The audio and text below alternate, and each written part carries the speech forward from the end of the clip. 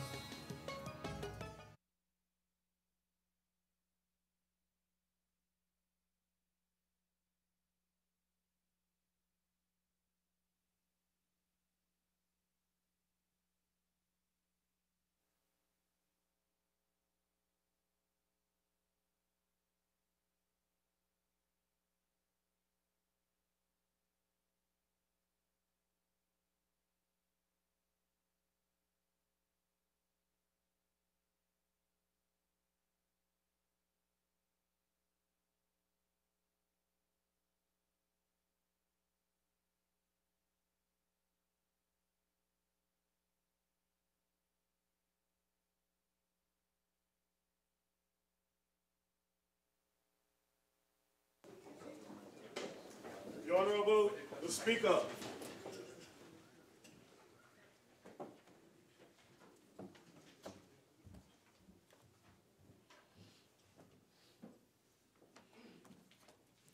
Almighty God, we give thanks to you, the creator of the universe, and humbly beseech you to direct and prosper the deliberations of the members of this house here assembled for the advancement of your glory and the trust and welfare of the people of Trinidad and Tobago.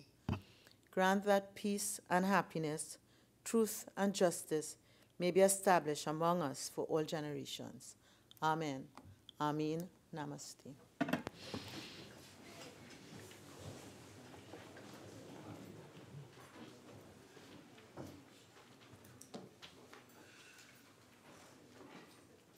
Oath or affirmation, announcements by the Speaker. Honorable members, Mr. Prakash Ramada, MP, member for St. Augustine, has asked to be excused from today's sitting of the House. The leave which the member seeks is granted. Bills brought from the Senate, petitions, papers. The Minister of Finance.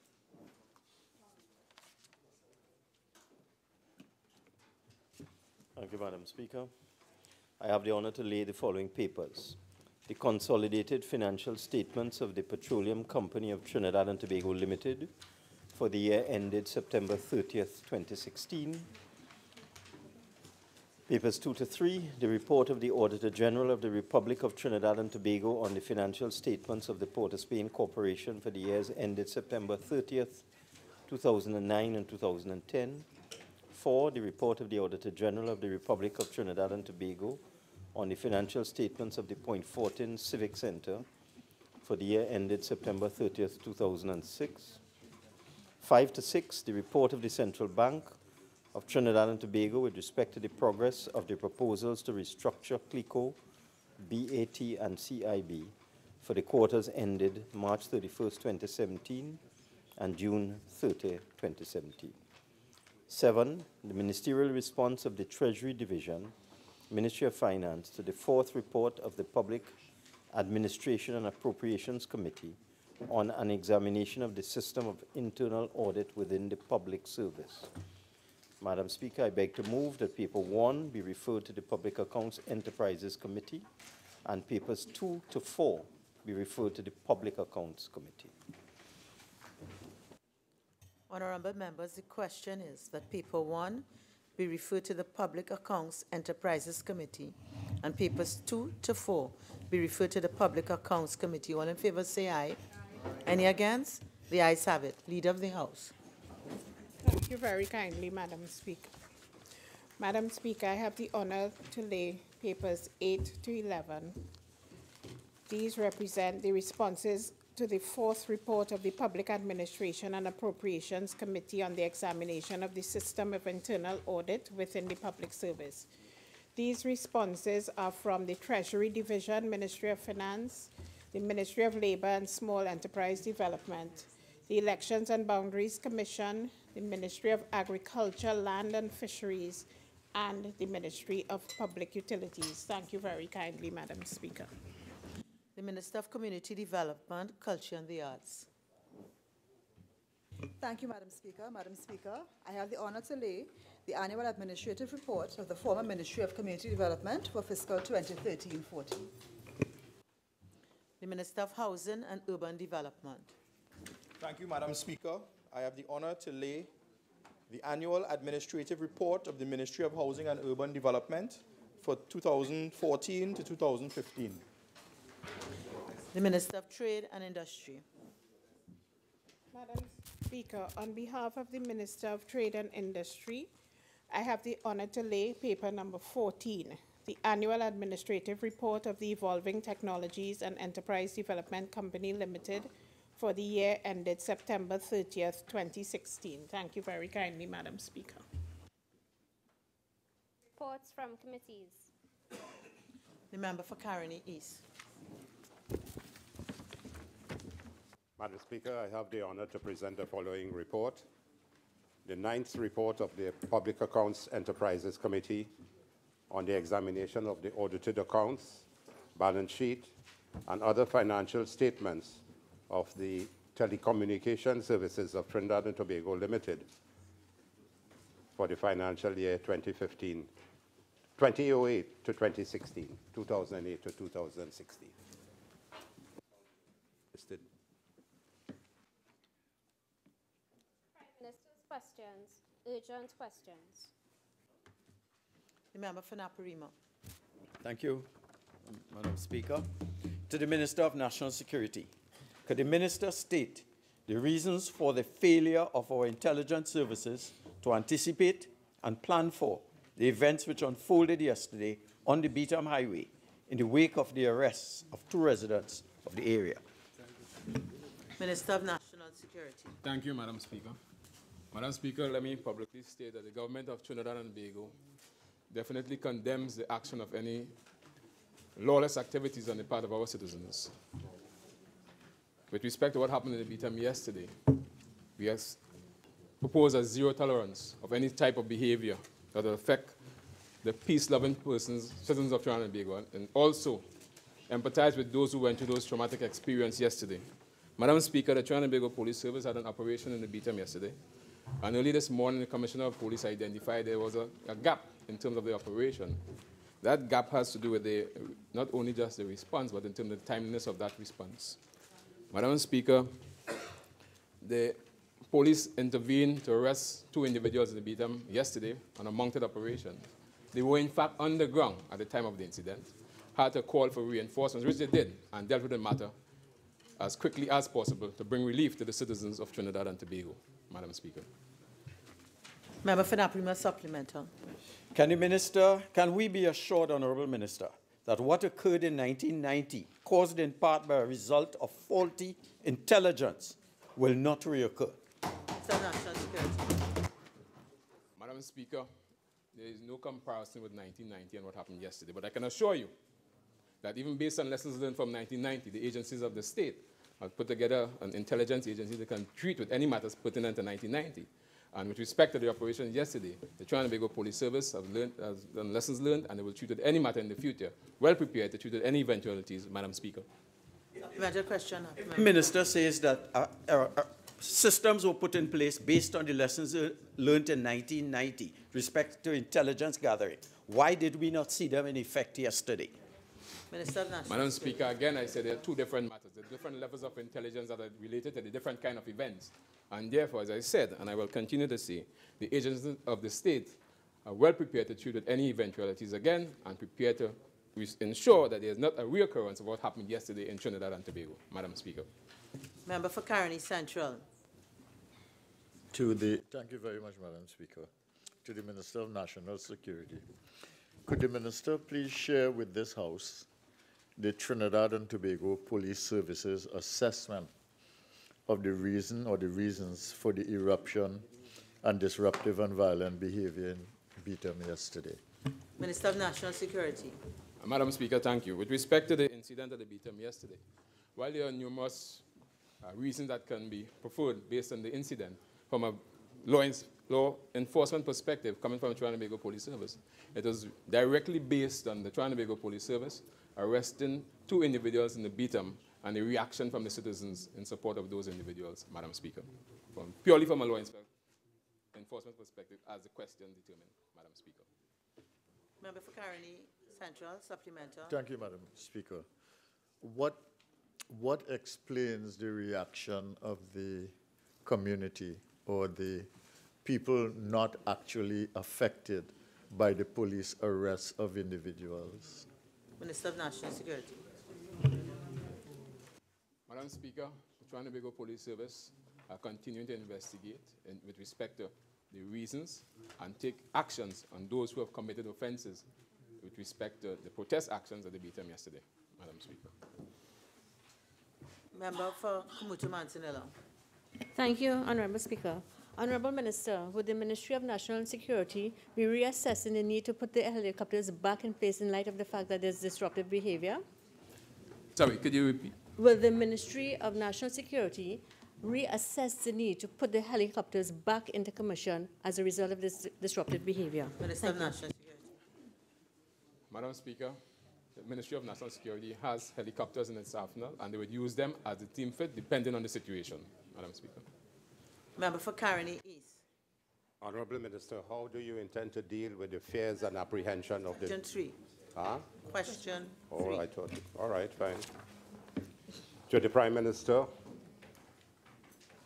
Honourable Prime Minister, under what legal authority did the Prime Minister give direct instructions to the Commissioner of Police, as he publicly did at a press conference today? Prime Minister. Much, Madam Speaker. As has been happening since September 2015, the Honourable Prime Minister is the chairman of the National Security Council, which meets on a very frequent basis. And having regard to what we saw happen yesterday and the need for the citizens to be assured that this government continues to take positions of leadership, the Prime Minister met with the members of some of the members of the National Security Council, and he gave those directions to the Commissioner of Police today. Is it that you're suggesting this should have been done privately? We have done it. The Prime Minister did it today for the public of Trinidad and Tobago, and with the full authority to do so as the chairman of National Security Council. And once again, it just shows how a former administration may have operated before, taking no leadership role whatsoever with national security matters. Member for Orupuchis. Thank you for the lucid clarification. Could the Prime Minister indicate to us when was this meeting of the National Security Council held? Today. Member for Orupuch West. Speaker, to the Minister of Education, in light of the non-renewal of contracts of some 150 IT technicians, could the Minister please state what other measures will be implemented to support the IT needs of primary and secondary schools in Trinidad and Tobago? Minister of Education. Thank you very much, Madam Speaker. I first of all would like to correct the member for Orupuch West on 2 counts. First of all, there are 100 IT technicians on our establishment, not 150. And the second count is we have not failed to renew any contract for any IT technician. What has happened is the IT technicians are at present on month-to-month contracts, and we are looking at appraising the performance of these IT technicians with a view to decide what is the best number of IT technicians that can support our IT program. Thank you very much. Member for Orupuch West supplemental. How long will this performance appraisal or appraisal take place? How long? Minister of Education. Madam Speaker, before the end of this school term, that will be completed. Member for Caroni East. Subsequent to your appraisal, would these IT technicians be giving month-to-month contract or full 3-year contract? Minister of Education. Subsequent to the appraisal, Cabinet has decided that they will award 3-year contracts to those persons. Member for Caroni East. To the Minister of Education, why has the Ministry of Education not paid the school feeding program caterers the outstanding monies owed to them, despite, Honorable Minister, your recent promise to ensure payments? Minister of Education. Madam Speaker, I'm pleased to announce that we have received releases from the Ministry of Finance, and very shortly, all the caterers who provide services to our school children, they will be paid. Thank you. Member for Caroni East supplemental. Give a comforting assurance to these caterers as to when the payments will be made to them. Minister of Education. Madam Speaker, this morning, in discussion with our senior officers at the Ministry of Education, it was decided that in a matter of days, these caterers will be paid. Thank you. Member for Caroni East. You'll be paying all the money outstanding to the caterers? Minister of Education. I am not in a position to state whether all the money owed will be paid. All I can say is a substantial amount was received by the Ministry of Education, which should satisfy the needs of the caterers. Member for Oropouche West. Thank you, Madam Speaker. To the Minister of Education, in light of the recent break-in at Hillview College on Monday, can the Minister indicate how his ministry intends to ensure the safety of students and the security of equipment at the school? Minister of Education. Madam Speaker, Hillview College is a denominational school.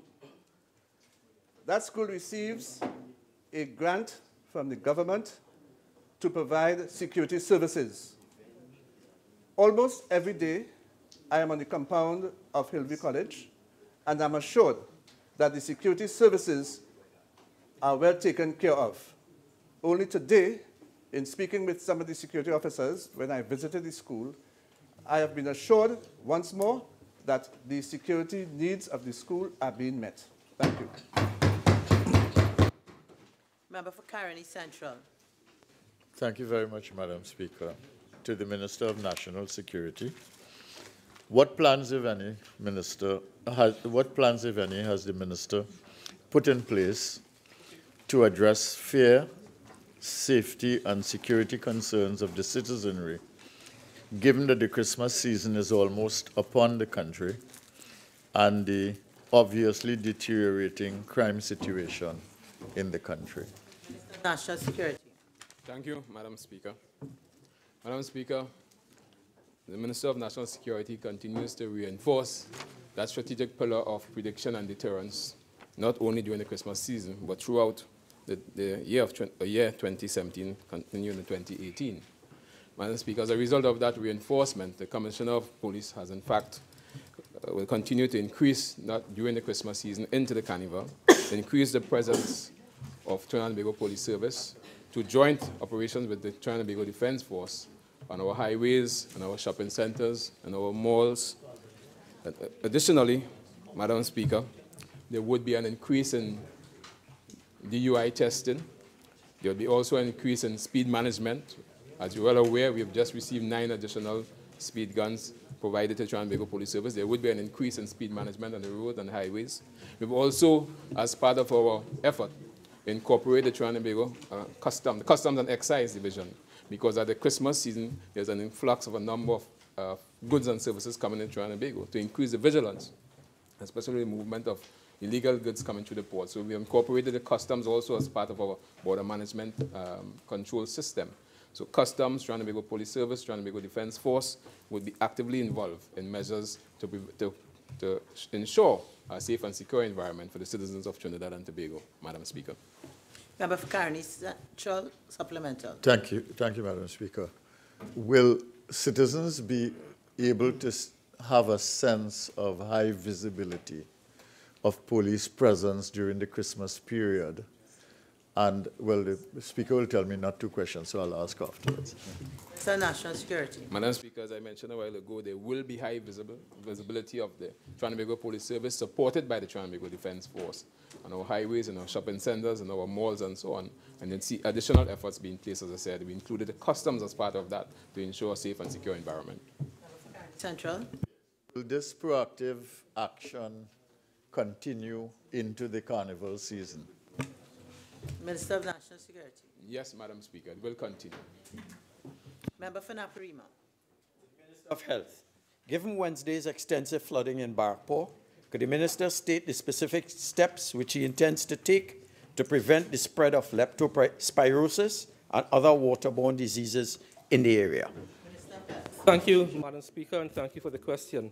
The Ministry of Health started its rainy season public awareness campaign in July of 2017. It continued post-Brett. It continued post the Diwali Day flooding. Specific actions taken post-Diwali. The Chief Medical Officer, Dr. Nandram of Insect Vector, and Mr. Rampasad, Chief Public Health Inspector, mounted a media campaign to alert. With specific reference to this Wednesday's flooding, the Principal Medical Officer of Environmental Health, working in conjunction with the Chief Medical Officer, has already embarked post-Diwali on a public education program.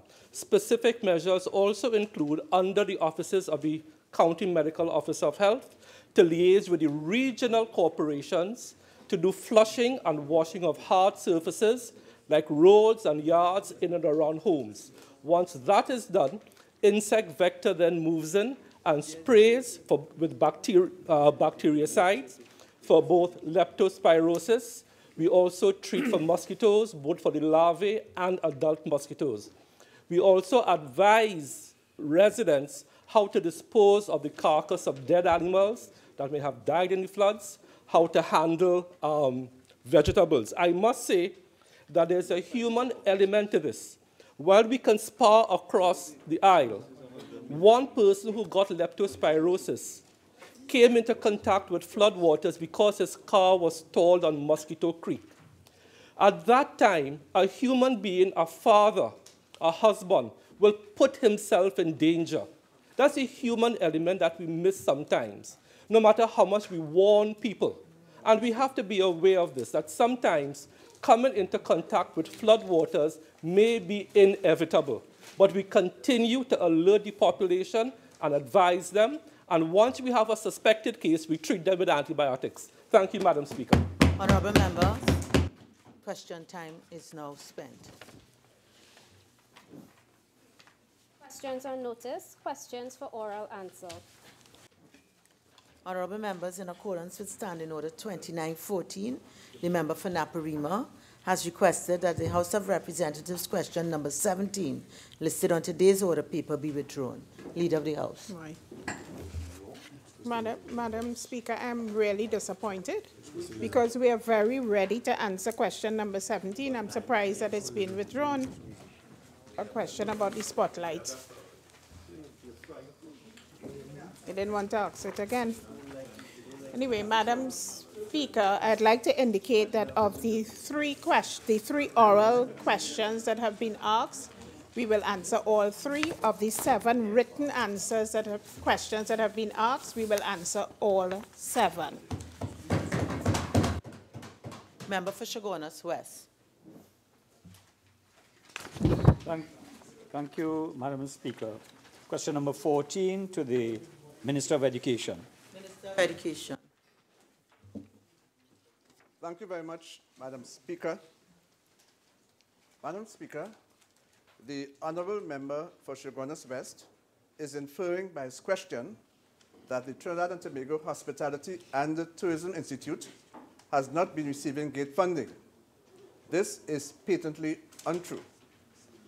During fiscal 2017, the TTHTI was paid the sum of $2,729,492 in respect of students at the Institute who were eligible for gate funding.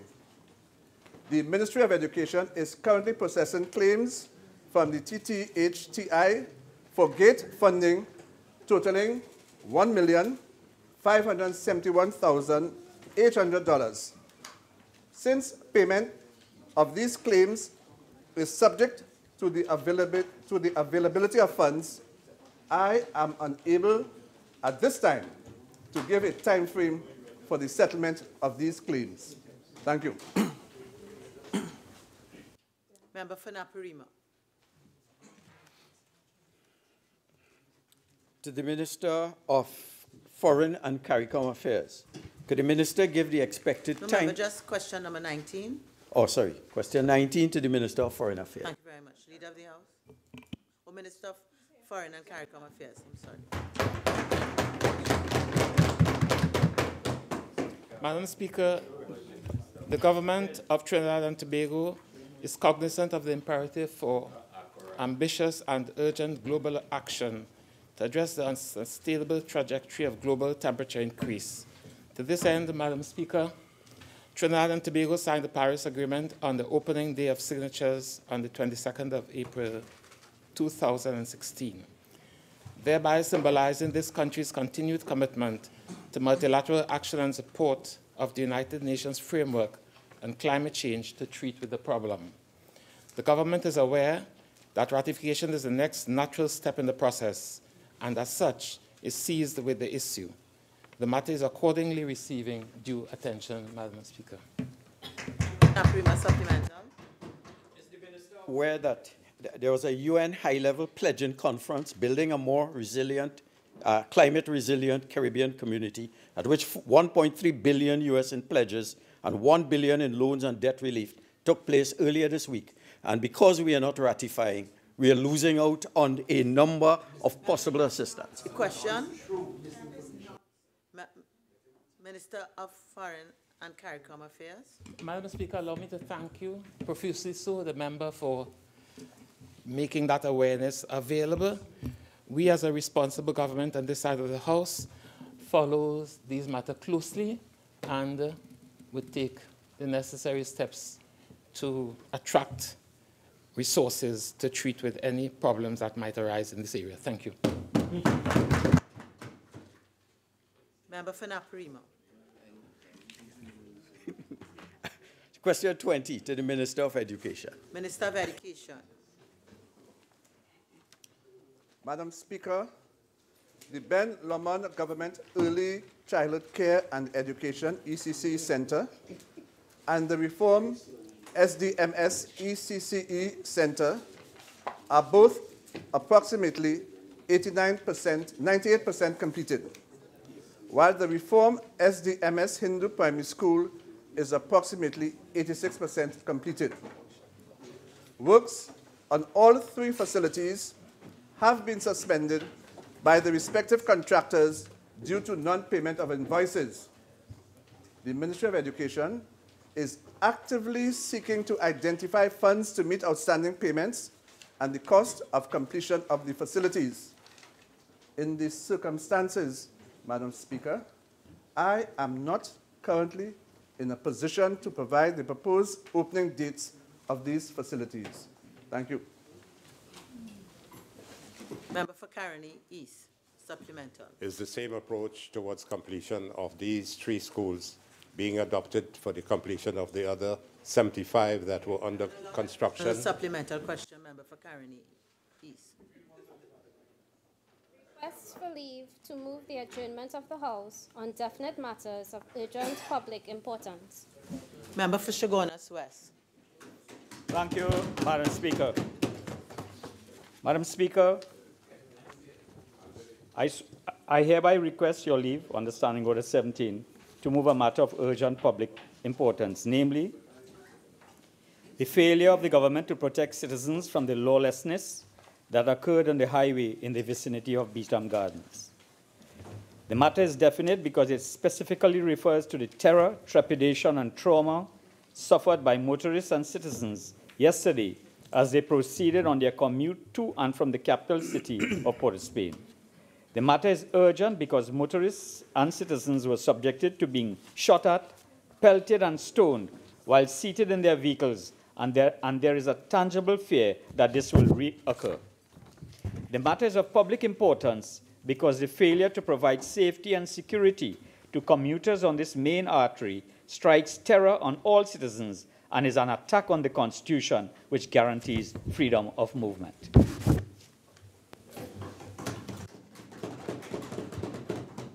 Honorable members, I am not satisfied that this matter qualifies under this standing order. I advise that the member pursue this matter under Standing Order 16. Statements by ministers, personal explanations, introduction of bills, motions relating to the business or sittings of the House and moved by a minister, public business, private members' business, motions. Member for Oropuch East. Thank you very much, Madam Speaker. Madam Speaker, I beg to move the following motion standing in my name. Be it resolved that the House take note of the continuing failure of the government to implement a viable housing policy to provide affordable housing units to qualified and deserving citizens of Trinidad and Tobago.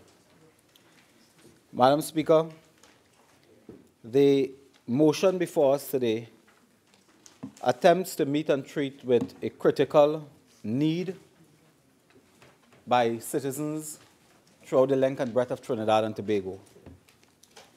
The housing sector, Madam Speaker, is possibly one of the most important areas for public policy intervention, not only because of the dire need to provide housing, which I think all elected members of Parliament are more than aware of. But, Madam Speaker, the housing sector is a foundation for economic development, income redistribution, prosperity,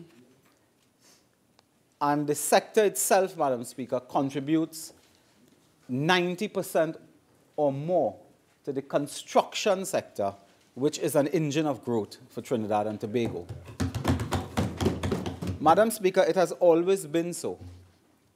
And while the infrastructure development through the Ministry of Works and Public Utilities and so on do contribute and do play a big part in infrastructure development, it is the housing sector that drives economic development and drives income redistribution. So much so that in the year 2013 or thereabout, the then leader of the opposition, the member for Diego Martin West, made a public statement suggesting that the entire government was being run from the Ministry of Housing. But it was, Madam Speaker, a Ministry of Housing that had other entities in it apart from the HDC. And today I want to speak of the importance of the sector to economic development.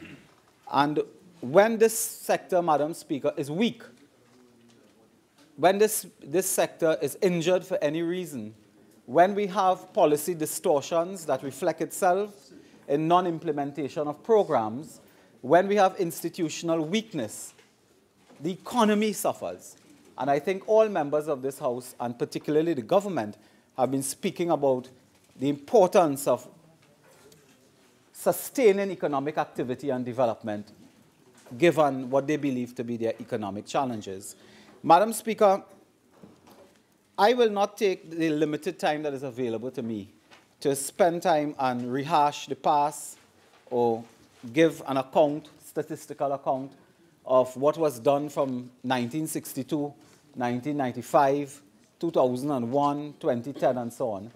But just to indicate that we are quite prepared on this side to protect and defend our track record in the housing sector as being one of the areas that brought development, that brought care and compassion to citizens of Trinidad and Tobago.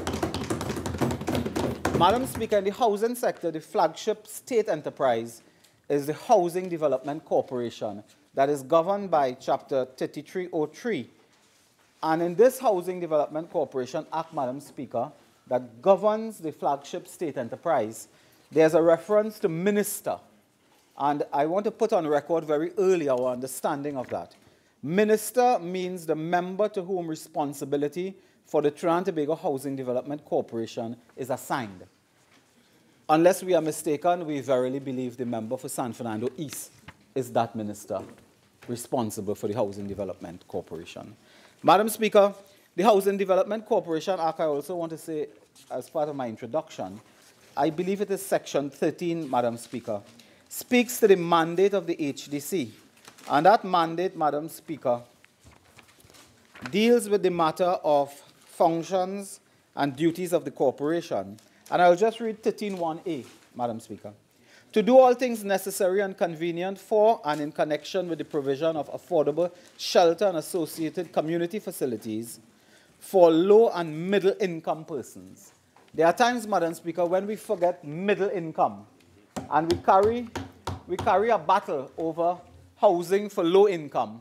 And while that is clearly a focus of every government, we sometimes forget that those who drafted this bill, incidentally, the People's National Movement government in 2005, had the intention of the HDC and the housing sector, public housing sector, providing shelter for middle-income persons.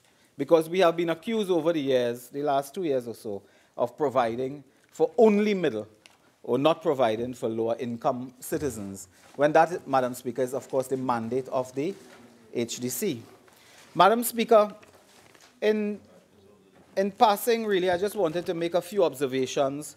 Over the years, Madam Speaker, we have had certain myths about housing developing, and the member for San Fernando East, if it is the member for San Fernando East who responds to this motion, I am not sure.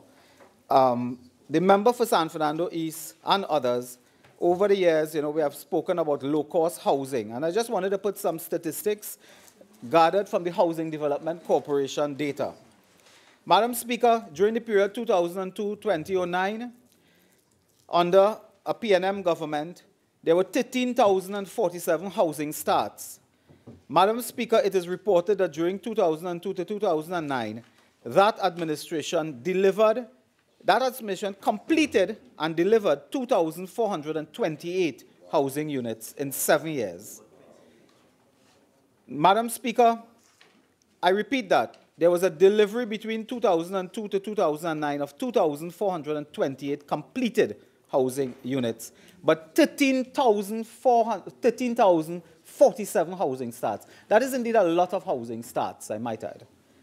Madam Speaker, the second fact I want to put on the table is the People's Partnership in 5 years executed 7,130 housing starts and delivered 8,521 housing units in 5 years, Madam Speaker. It should be noted that the housing program is an ongoing program, and the figure of delivery of the partnership will include the completion of units commenced under the former administration. So by 2010 or 2011, we were distributing homes in current settlements in Madlin, in Couva, Carsonfield, and so on. That was indeed started before us by a previous PNM administration.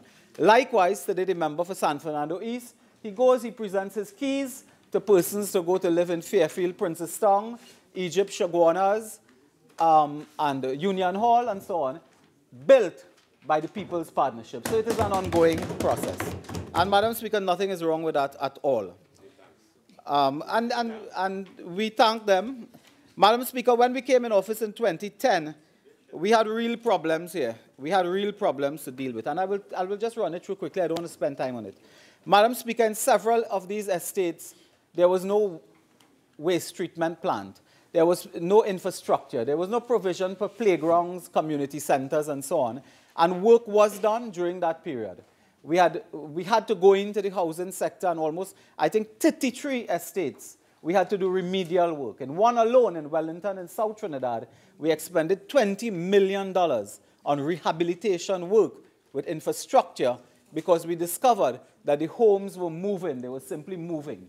They moved by 6 inches to 8 inches. They were moving down a hill because not proper infrastructure work was done. Madam Speaker, the government at the time had built a lot of these estates on cane lands. And while to facilitate planting cane, you do rattooning and so on, when you are building a house, it requires greater infrastructure and a more focused emphasis on infrastructure. And we had to deal with that in Retrench. We had to deal with that in Wellington. We had to deal with that in Couva and so on.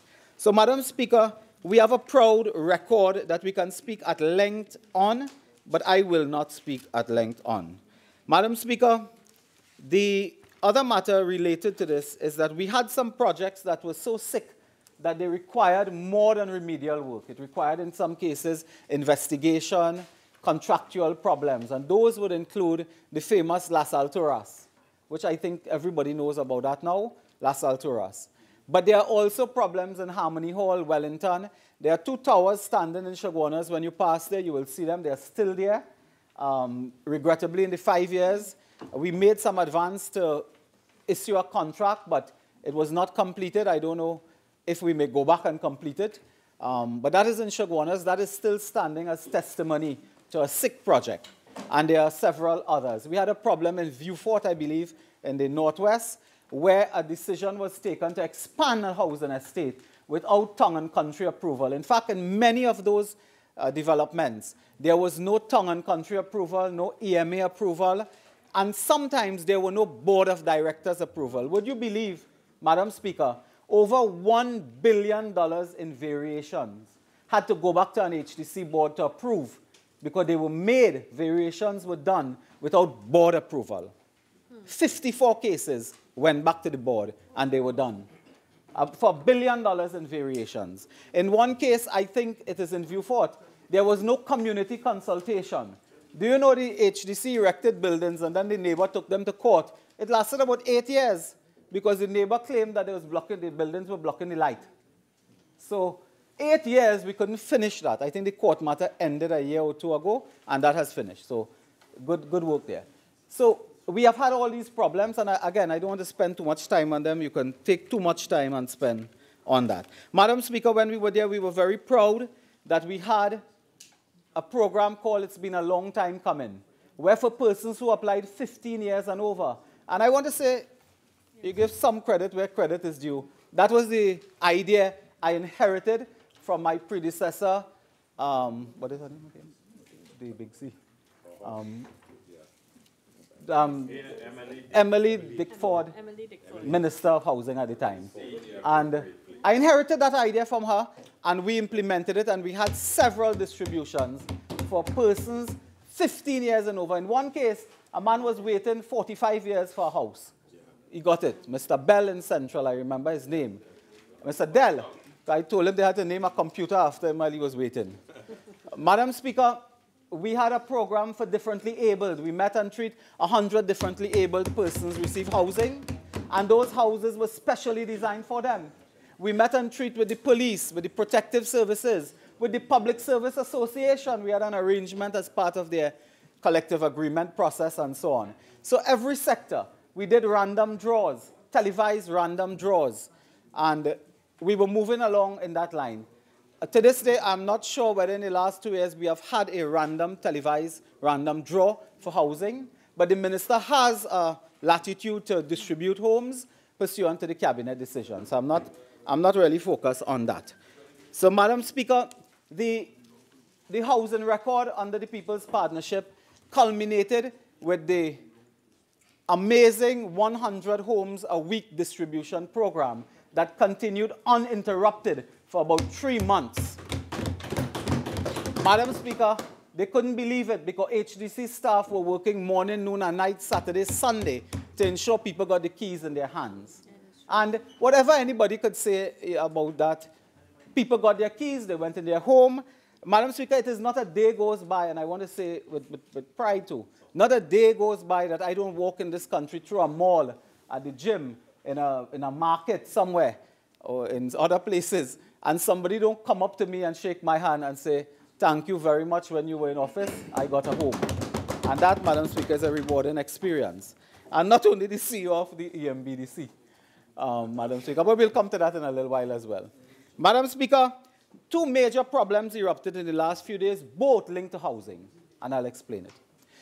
The areas that are crime hotspots are deemed to be, that have the biggest amount of fear from bandits and violent crime and so on. Do you know several of these areas are called HDC community clients? They are clients of the HDC.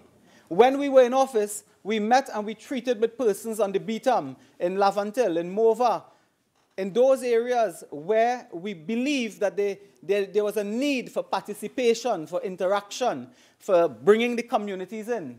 Today we read in the papers, Madam Speaker, in The Guardian, I think it is now, residents afraid to return home. Police evict illegal Clifton Towers tenants again.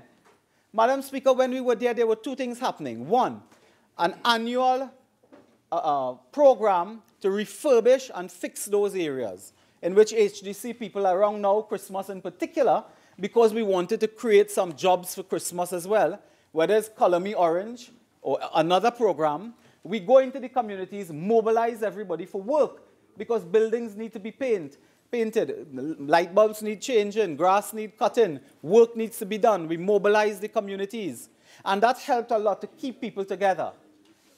We had, Madam Speaker, a management committee in Clifton Towers that worked with us. When one person invaded a home, we found out, we sent HDC security. I asked the minister to tell me over the last 2 years, do you have a head of HDC security yet? Because there was a time when HDC don't have a head of security. This is why this situation erupted at Clifton Towers. So we worked with the communities, Madam Speaker, we worked with them. In Beetham, we went there with the basketballer, what's his name? Who? Tall. Shaquille O'Neal. Shaquille O'Neal, Madam Speaker, I don't bump ball and thing, but I know of these basketball players, and we took him there to launch the Hoop for Life. The entire Beetham came out. We completed a building, cut the ribbons. Madam Speaker, we, in fact, the member for Siparia described it not as hell yard, but as hope yard, to bring hope to the people. And Madam Speaker, it is so regrettable that yesterday we witnessed this catastrophe, this terror. Our citizens were brutalized. They were traumatized. And Madam Speaker, yesterday at Couva, Madam Speaker, when the Prime Minister was approached on this matter, the Prime Minister said, the reporter asked him, what's happening on the Beetham? He said, where you standing? In Couva? Well, don't ask me about Beetham. I'm here to talk about Couva. The Prime Minister of the country. While persons were crying and making video. That was the response. 24 hours later, we hear today, there was a National Security Council meeting this morning. And, well, finally, the culprits on the Beetham today, a few hours ago, they got a good, solid buffing from the Prime Minister. A good buffing. Because that's what they do. They buff up. So the persons down there may not engage in any activity again because they got a good buff up.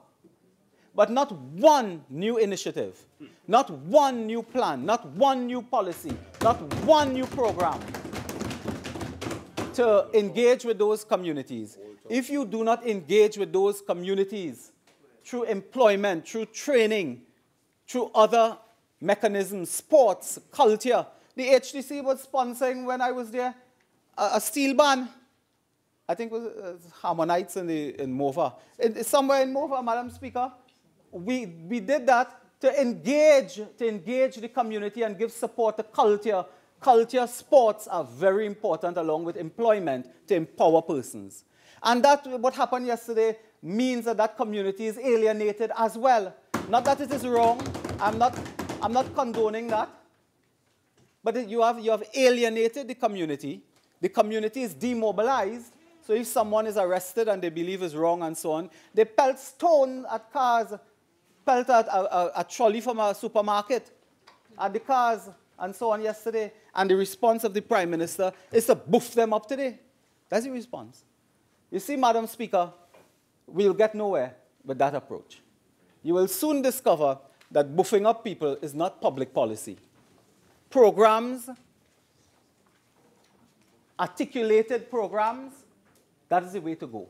And if today the Prime Minister could have said anything about a new initiative, would have brought hope. But, Madam Speaker, they brought no hope to that situation at all. Madam Speaker, what did they do in the 2 years that they have been there? When they entered office, there were several areas, Tresh Trail, Bonnet, several areas yet to be developed, contracts to execute and work. Immediately they got in, Madam Speaker, a fascinating thing happened, Madam Speaker, upon entry, as soon as they got in there. Madam Speaker, would you believe that they got in there, and by 17th of December 2015, that's a few weeks away after the election, by 17th of December 2016, the Board of Directors of the HDC, they suspended and subsequently fired the engine room of the HDC. They fired 8 managers, gone, the people who were working to deliver. The Off Commission of Inquiry, among one of its findings, we must recall, spoke about the collapse of the public service as far as infrastructure development because of a failure to employ qualified people, because of a failure to recruit and strengthen people to build institutions. 8 senior managers at HDC went on the 17th of December. But, Madam Speaker, what is fascinating about that is that on the 17th of December, according to the board minute, which is in my hand, Madam Speaker, a decision was taken to recruit, to hire a consultancy team or auditing firm to conduct an audit on the HDC. Absolutely nothing is wrong with that. The HDC, Section 19 of the HDC Act, allows the corporation to hire an auditor and so on. Section 19.3, nothing is wrong. But, Madam Speaker, this was done, indicated that they are going to hire on the 17th of December. Madam Speaker, you know what happened? There was no open tendering or bidding, no open tendering or bidding for any auditing firm. Bam, on the same day as the 17th of December, before a decision was taken at the board, PricewaterhouseCoopers went into the HDC and committed a criminal offense. They took government property. They went into the HDC on the 17th of December, took government property when they were not authorized by a decision of the board. But you see, Madam Speaker, what is happening in this country is boards are not running companies here. Boards are not running company. Ministers running company. That is the important thing. Ministers are running company. On the 17th of December, the managers who were to be suspended and fired had their servers and computers because they like taking computer and server and phone. I think they have a preoccupation with email and texting and so on. So we'll get to that as well because I also have some text and email because I like that too. So, Madam Speaker, they went in, PricewaterhouseCoopers went into the HDC illegally, took government property without a board of director decision on a state corporation under an act of parliament. They were given information. They took it. They go on their way to conduct investigation. When somebody tells the directors of the board at the HDC, look, you can't do that. You can't do that because we have to take a decision of the board. You know, Madam Speaker, what happened? They then convened a meeting on the 7th of January 2016. And on the 7th of January 2016, a decision to engage PricewaterhouseCoopers was taken. 7th of January, when they illegally took government property on the 17th and day after of January. And they were paid, Madam Speaker, $138,250 United States dollars. Now, I am asking, are we paying a company in Trinidad that operates in Trinidad in US dollars? So the ordinary businessman cannot get $20. A traveling, somebody going on vacation cannot get $200.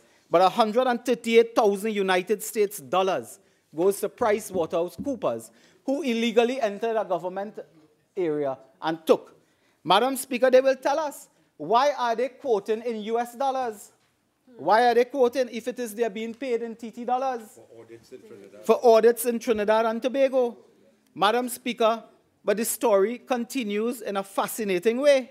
It continues, Madam Speaker.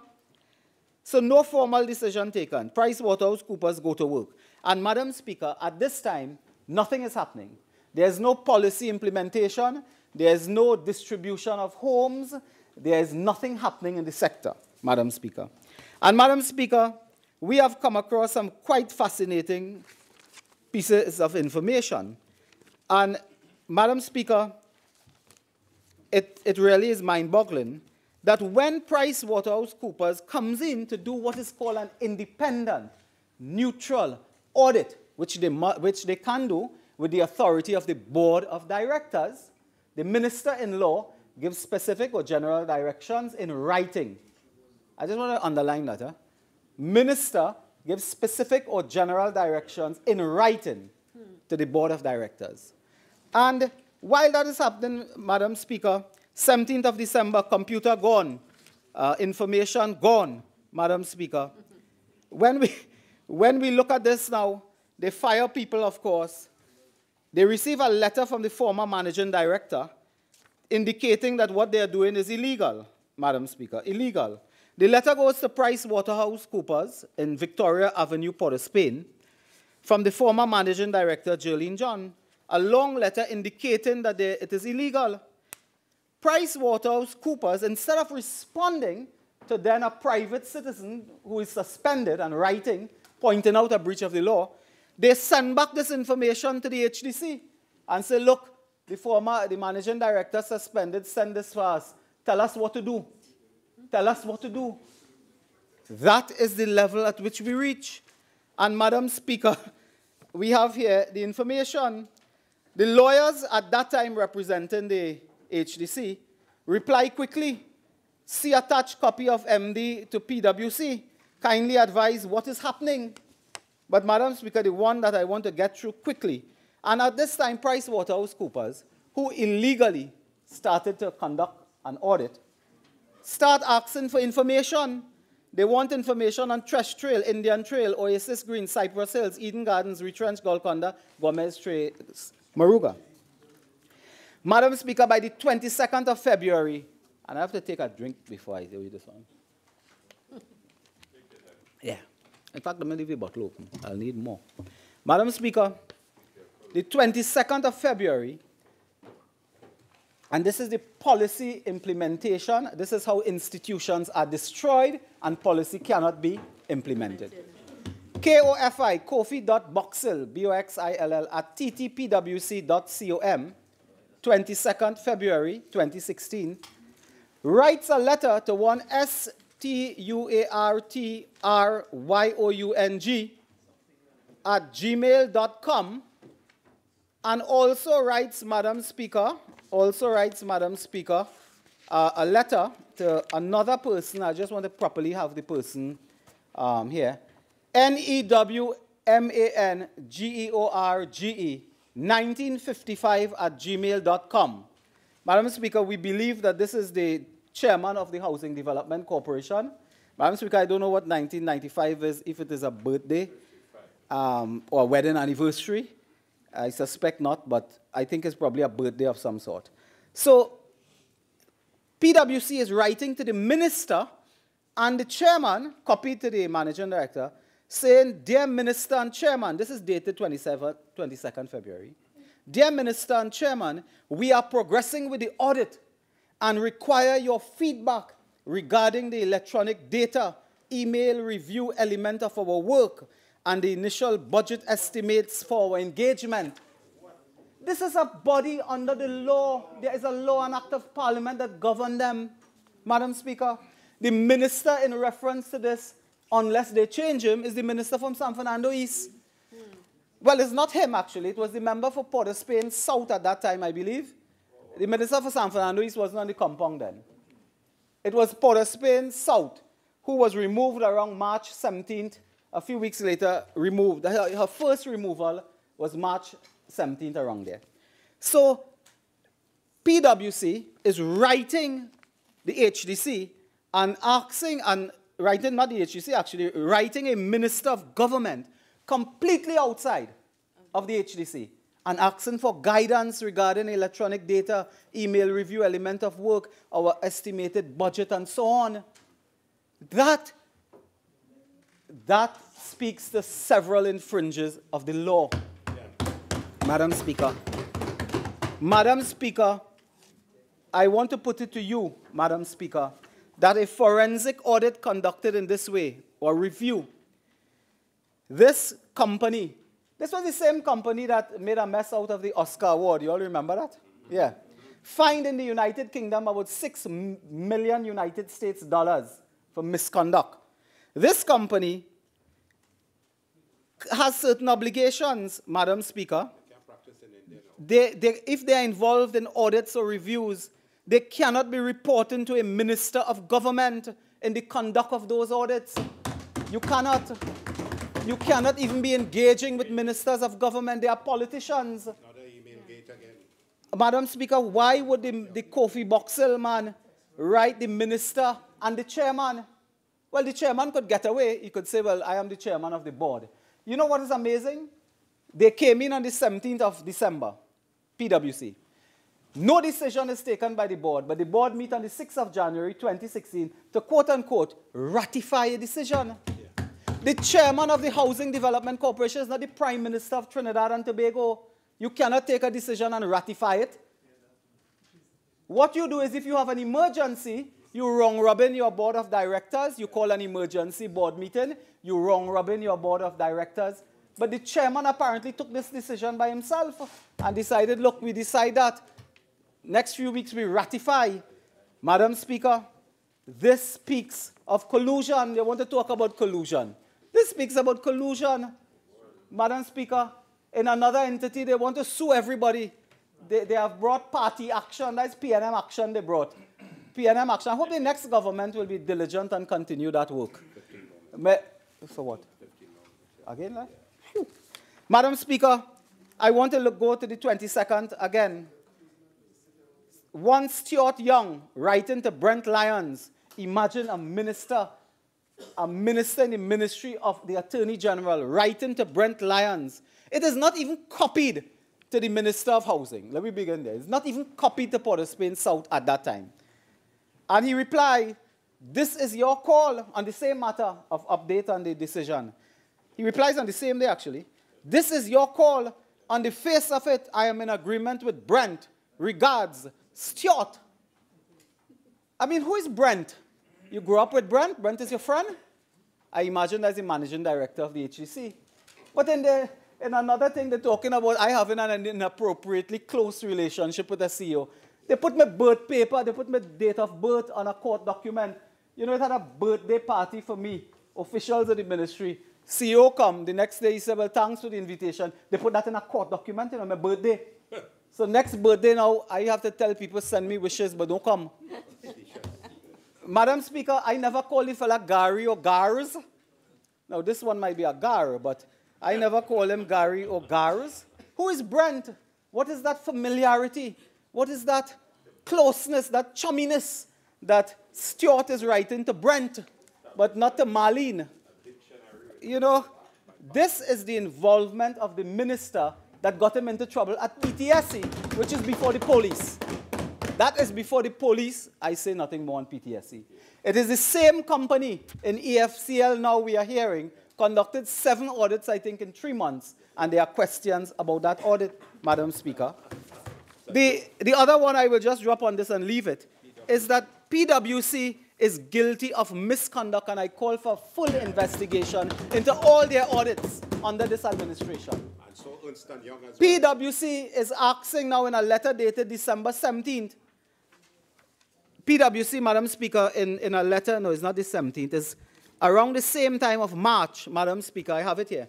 Do you know PwC is writing, Madam Speaker, they are writing the TTMF and asking for personal information on persons who have received housing, their payments detail.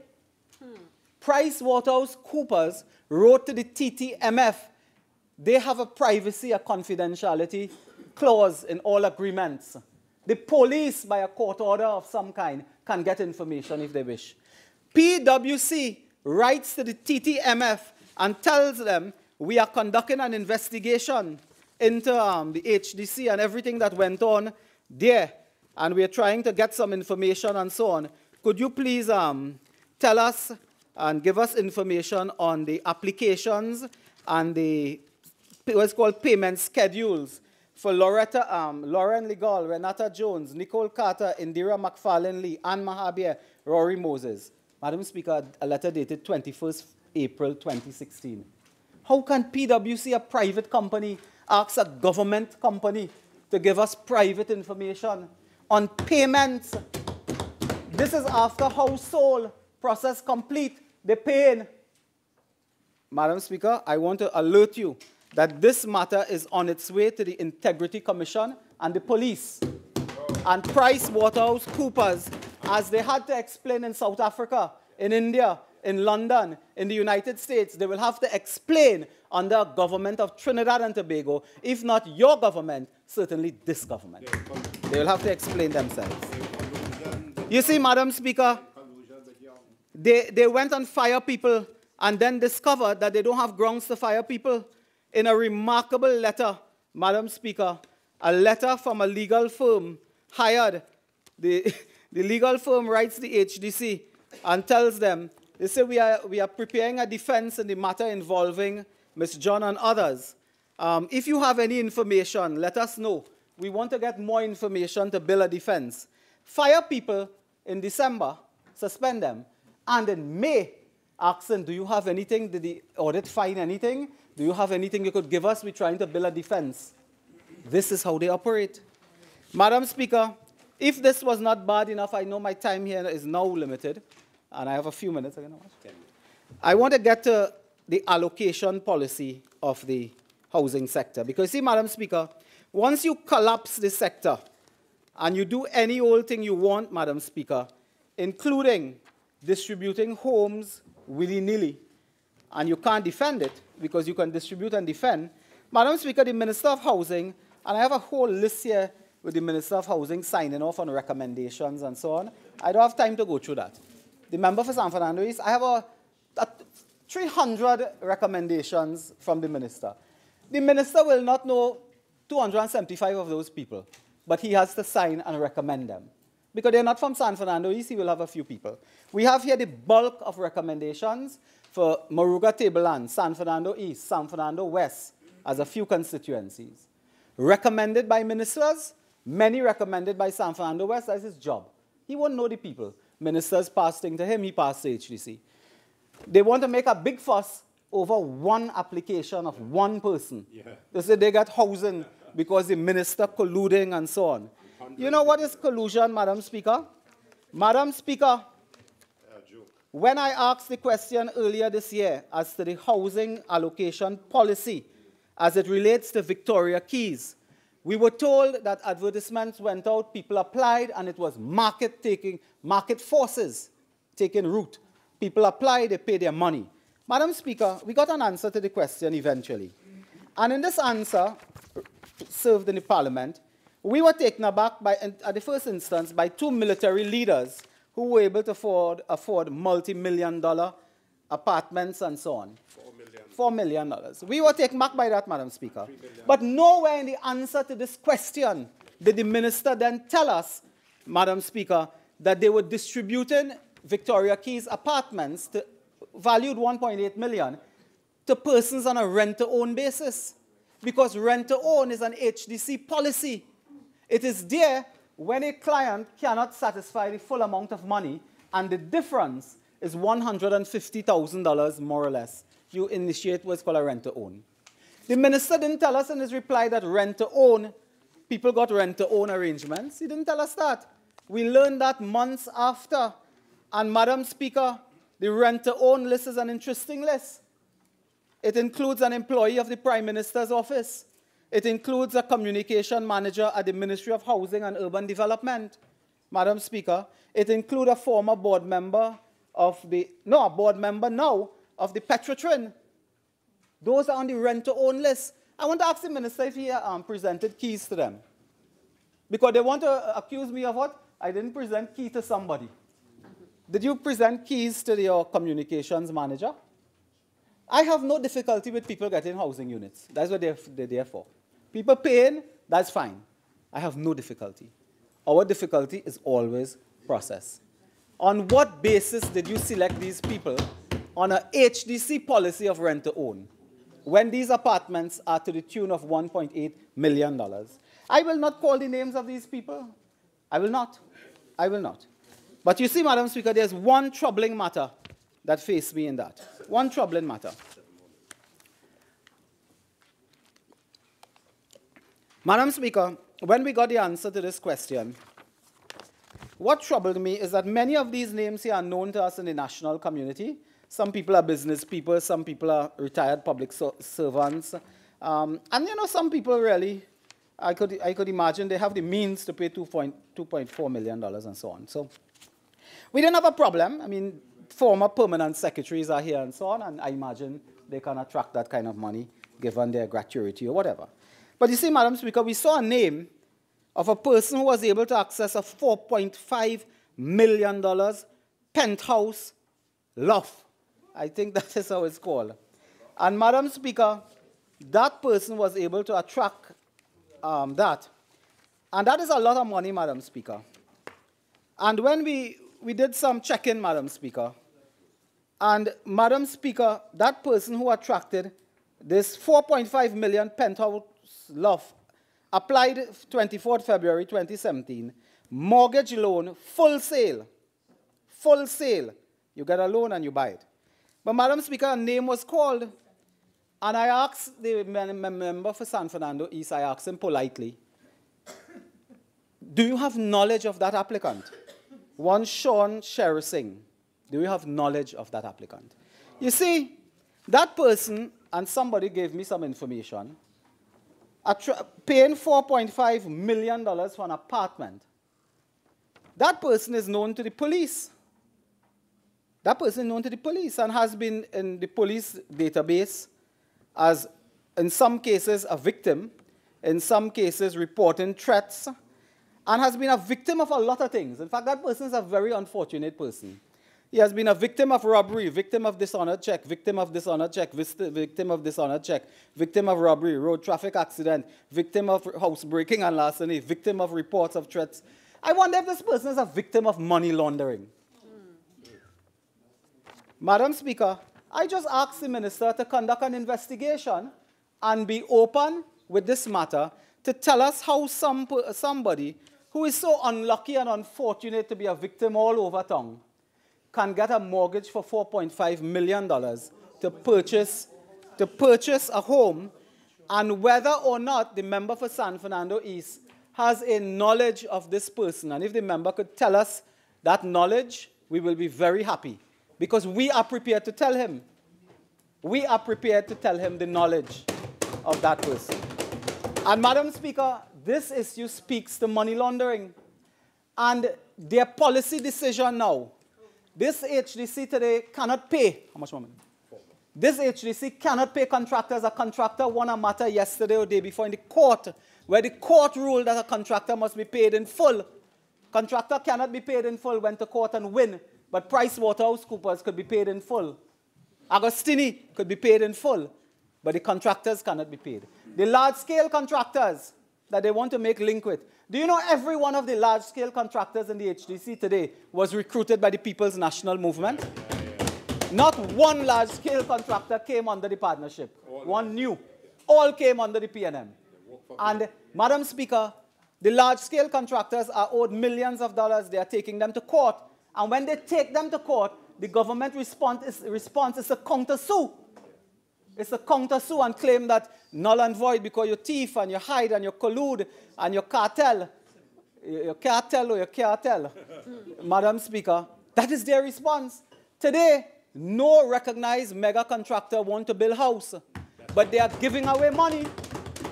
They are giving away money to people who want to build house as part of their build it yourself policy. That's where they reach in this country. Their policy for housing is go build it yourself. So a worker in KFC by the cashier need housing.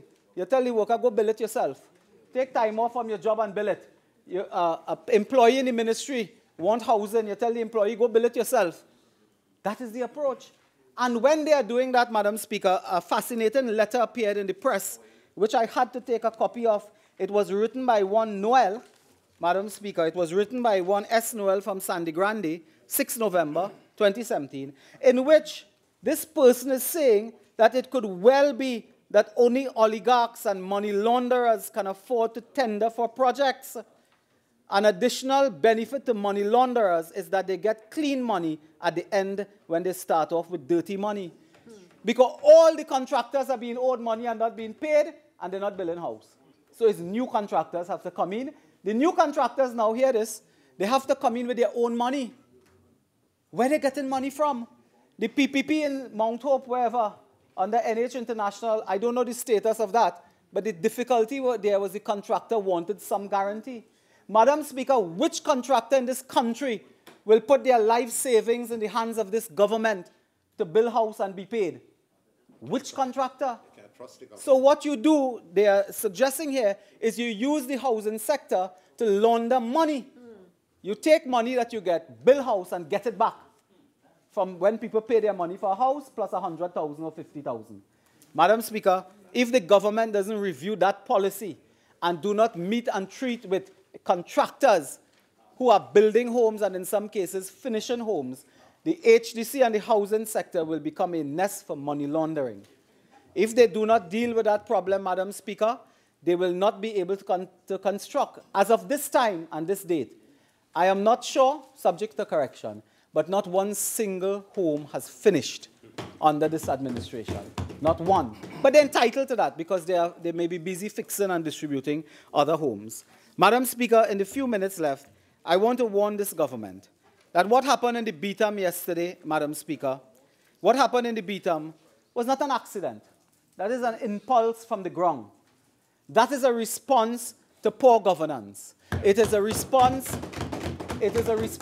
to their failure, and it will reoccur unless they change their ways.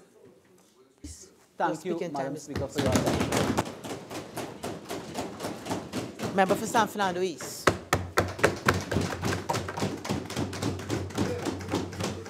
Madam Speaker, I thank you for recognizing me, as I believe it very important as Minister of Housing.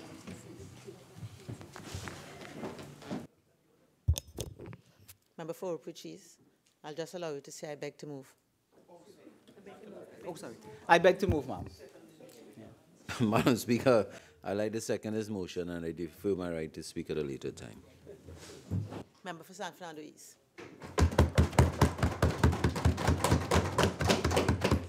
Madam Speaker,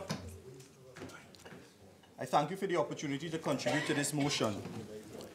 Madam Speaker, a motion, be it resolved that the House take note of the continuing failure of government to implement a viable housing policy to provide affordable housing units to qualified and deserving citizens of Trinidad and Tobago. But Madam Speaker, I've listened quite intently to the member for Orupuch East, and I think the motion may have been poorly constructed. The motion ought to have read, be it resolved that this House take note of the continuing failure of government to implement an auditing policy, if that is what he has come here to talk about. Madam Speaker, I take great objection. And let me just deal with a few things that the member for Orupuch East, former Minister of Housing. And let me just say as well, Madam Speaker, I was very surprised that the former Minister of Housing, member for Orupuch East, would have brought such a motion, having regard to his abysmal failure as a former minister. And Madam Speaker, I will go on to talk about his failings as Minister of Housing. Or failings in general. Madam Speaker, instead of talking about the housing policy, low and middle income citizens, qualifying citizens, who are in need of housing, his entire contribution was fixed on the selection and the process of an auditing firm.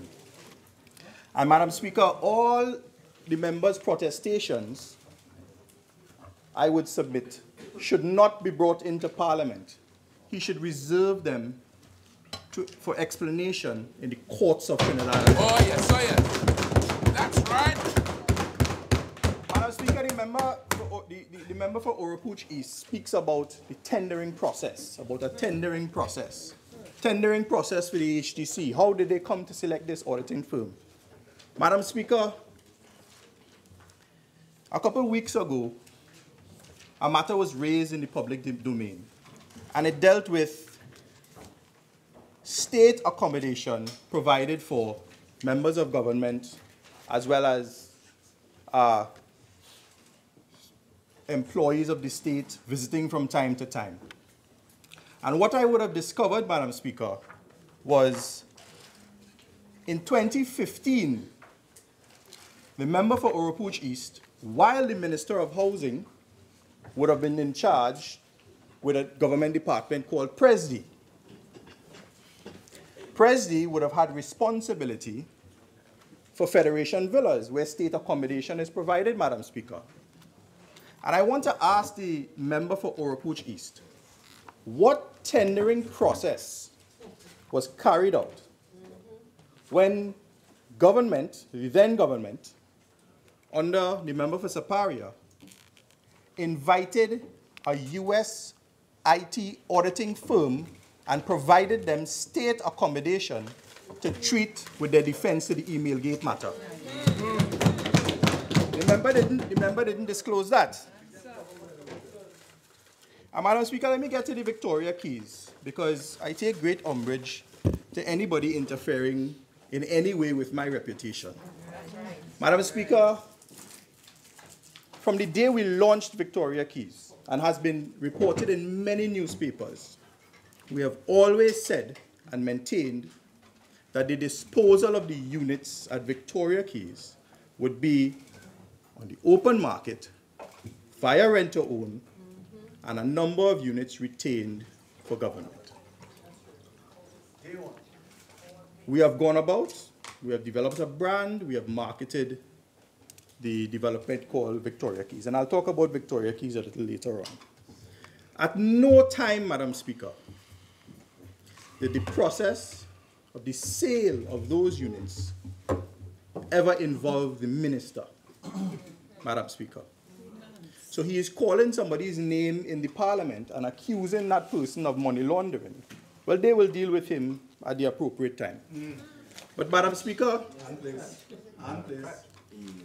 he stood up here and he said, the member for Oropouche East, he stood up here and he said that the purchaser purchased the unit subject to a mortgage.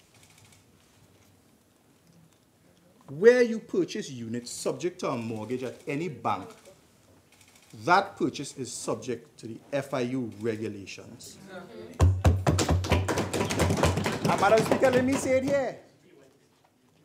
One of the matters I insisted on, and I instructed the HTC, was to write to the FIU to ensure, Madam Speaker, and we wrote several times, to ensure that all these matters, the sale, the open market sale of the HTC, was subject to the FIU regulations, because in the sphere of things, the HTC would have moved away from the usual allocation and distribution of units to sale on the open market. And I made sure, Madam Speaker, to get the HTC to do that.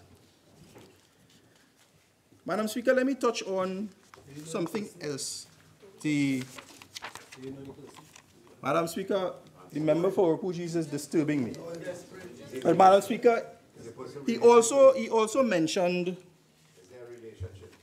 matters in East Port of Spain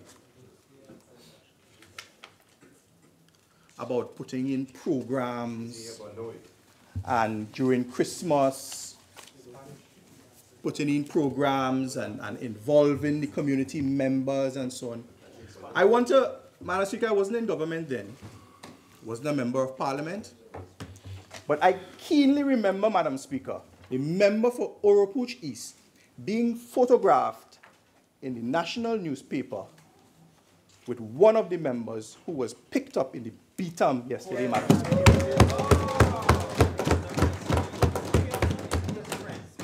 And Madam Speaker, the member for Oropouche East and the then managing director of the HDC, the new, Madam Speaker, I need your protection.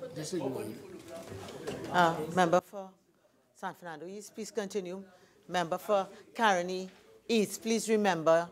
Member for Caroni East, please remember Standing Order 53. Continue. Thank you, Madam Speaker. The then managing director, soon to be deputy political leader of the HDC, of the UNC, deputy political leader. Madam Speaker, when I saw it that the former managing director of the HDC was now promoted as the new deputy political leader, I thought that the member for Saparia clearly thought that the member for Oropouche East needed help.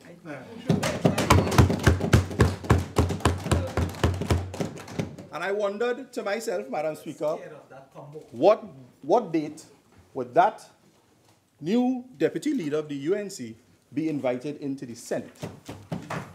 And which one of them will they now boot out to make way for her?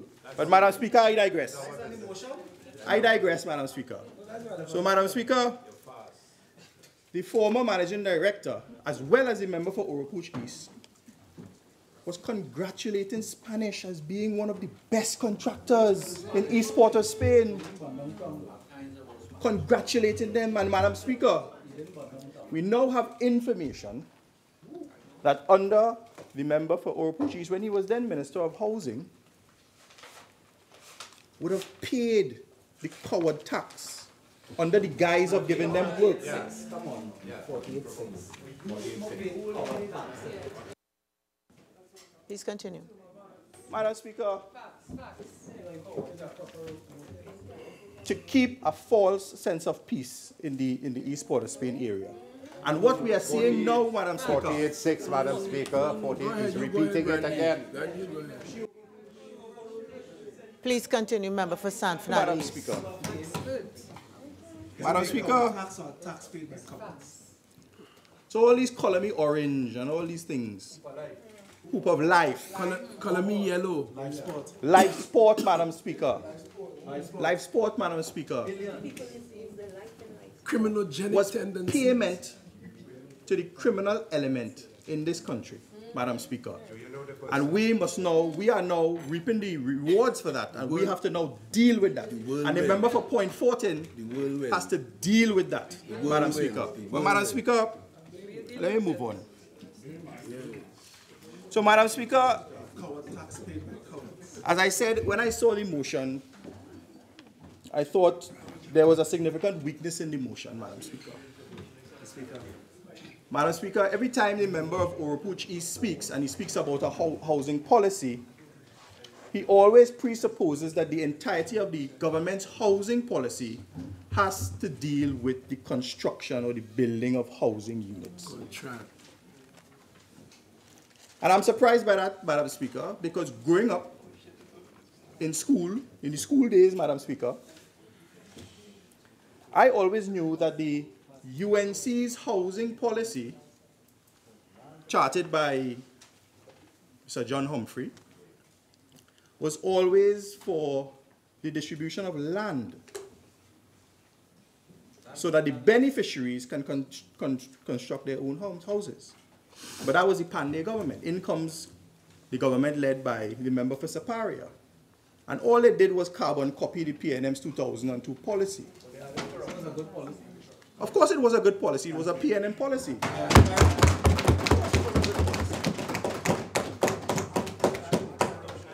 But you completely misunderstood the policy, because the policy is not only about the construction of housing units, Madam Speaker.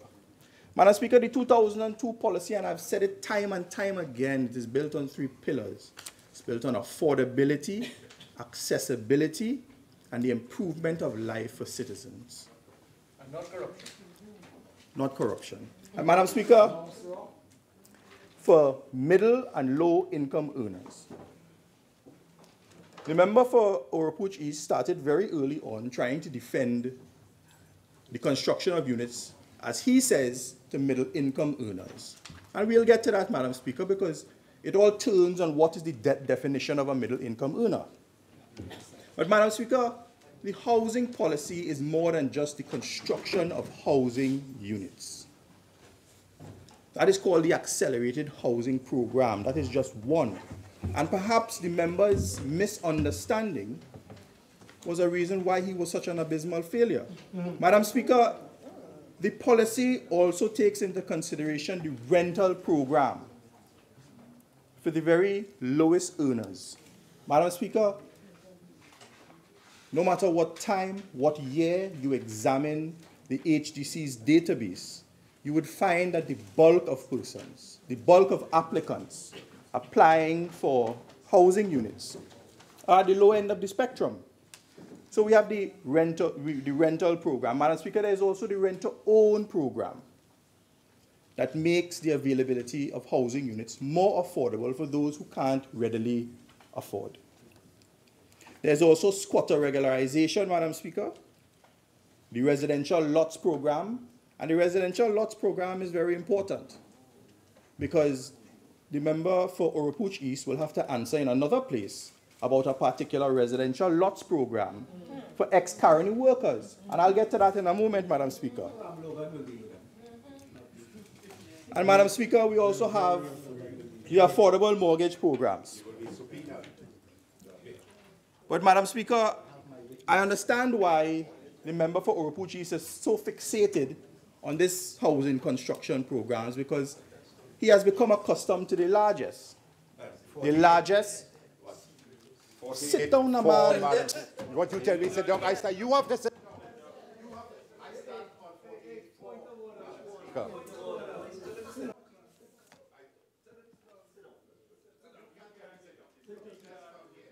Order. Order. Order. Member for Caroni East, please. Member for Caroni East, I'm on my legs. Member for Oropuch East.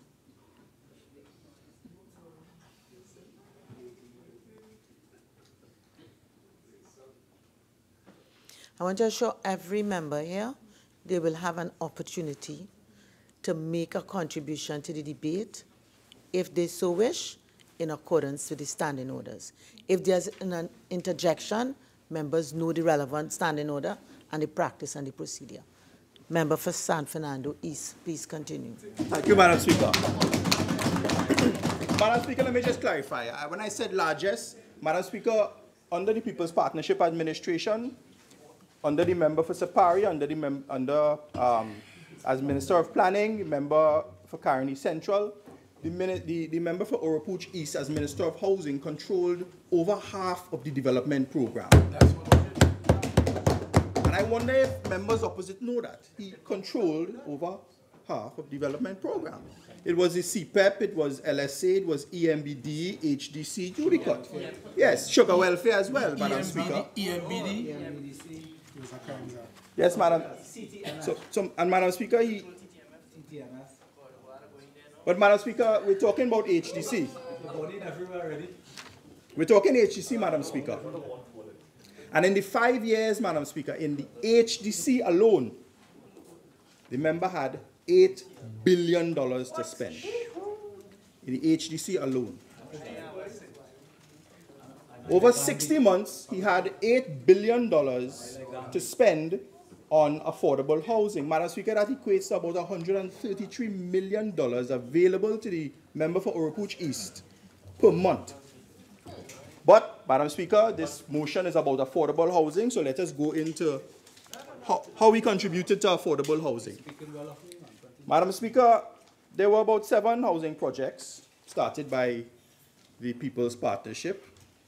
When they came in, as he said, it's a rolling program, the accelerated housing program. They would have met many more from the Manning administration. So they continued the accelerated housing program for citizens. All governments, we expect them to do that, Madam Speaker. But Madam Speaker, there are 2 housing projects that concerned me and ought to concern the citizens of Trinidad and Tobago. 2 housing projects. One housing project, Madam Speaker, Cypress Gardens in Union Hall. It would have automatically raised red flags, Madam Speaker, because that housing development was given to a contractor to construct a housing development for the cost of $1.6 billion. One contractor. For about 1,000 units. 1,000 units. And Oasis, Madam Speaker, the other one, for about 1,000 as well. 1,000 units at $1.3 billion. Madam Speaker, this is unprecedented in the history of housing construction. That one contractor would get close to $1.6 billion to construct a housing development program, and in the other case, $1.3 billion. Super mega contracts. But Madam Speaker, the issues the issues revolve, of course, the cost. So at 1,000 units, remember for Carney East is a quick mathematician, so you could probably figure out how many, right? One would cost, yeah. Madam Speaker, let me tell you the contract details for that. Original contract sum, $1.49 billion. Approved variation sum, $150 million, for a total of $1.6 billion. Madam Speaker, what this translates into when you take it by a cost per unit. This is just the construction I'm going to deal with now of the housing units. For a single family, two bedroom, one bath, one housing unit cost $637,000. Madam Speaker, when the PNM, under the Honorable Prime Minister, when we were building housing units all over Trinidad and Tobago, a single family, similar unit never cost more than $250,000. $250,000. Madam Speaker, a duplex, Madam Speaker, 3-bedroom, 2-bath, Cypress Gardens, building construction cost, $955,000, Madam Speaker. Under the PNM, those units would have been constructed at a rate of $285,000. Madam Speaker, an apartment reserved for the lower income earners, Madam Speaker. An apartment under the member for Oropouche East will constructing apartment units, 3-bedroom, 2-bath for $1.4 million per unit. $1.4 million. Oasis, similar matter, Madam Speaker. Original contract sum, $1.2 billion. Approved variation sum, $93 million for a total of $1.3 billion. Madam Speaker, a townhouse, 3-bedroom, 2-bath, $850,000. An apartment, 3-bedroom, 2-bath, $1.1 million, Madam Speaker. And Madam Speaker, this takes me into another realm. This takes me into another realm because in 2014, I believe it was, they raised the income ceiling. They raised it to $45,000. And what that would have done, the effect of that, they would have crowded out the poorer in society, the ones who need it most. And Madam Speaker, that is why I can say to citizens now, when you drive in Oasis Gardens, or when you drive in Cypress, and you see the Range Rovers parked up, you see the Jaguars parked up, you see the BMWs parked up, Madam Speaker, you shouldn't be surprised. Because the member for Oropouche East raised the income ceiling to allow for the wealthy in society to buy those units, Madam Speaker. And the wealthy in society would purchase those units. You know why, Madam Speaker? Because the average subsidy on those units, about 40 to 50%.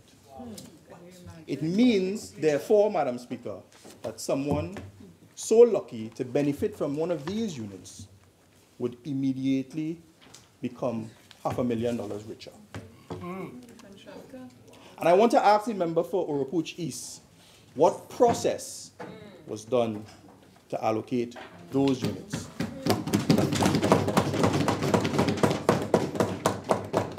But Madam Speaker, that's not the only red flag, you know.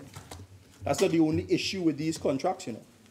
Madam Speaker, this contract, $1.6 billion for Cypress and $1.3 billion for Oasis Gardens, were done on a sole selective basis. Oh my God. When I dug in, Madam Speaker, into the board minutes of the HDC, you know how, Madam Speaker, let me explain to you how this was done. Somebody from the HDC called a contractor, TN Ramnath, sending a request for proposal. Same person called another contractor, Ramhit, sending a proposal. And they accepted the proposal without competitive tender, on a sole selective basis. Madam Speaker, under the PNM, we could never do that. Madam Speaker, under the PNM, we could never do that. And I wonder if the Contractors Association know about that. I wonder if the JCC knows about that. Madam Speaker, under the PNM, we would have at least split up that contract into 16 parts and spread it around, spread the wealth. Spread it around, Madam Speaker.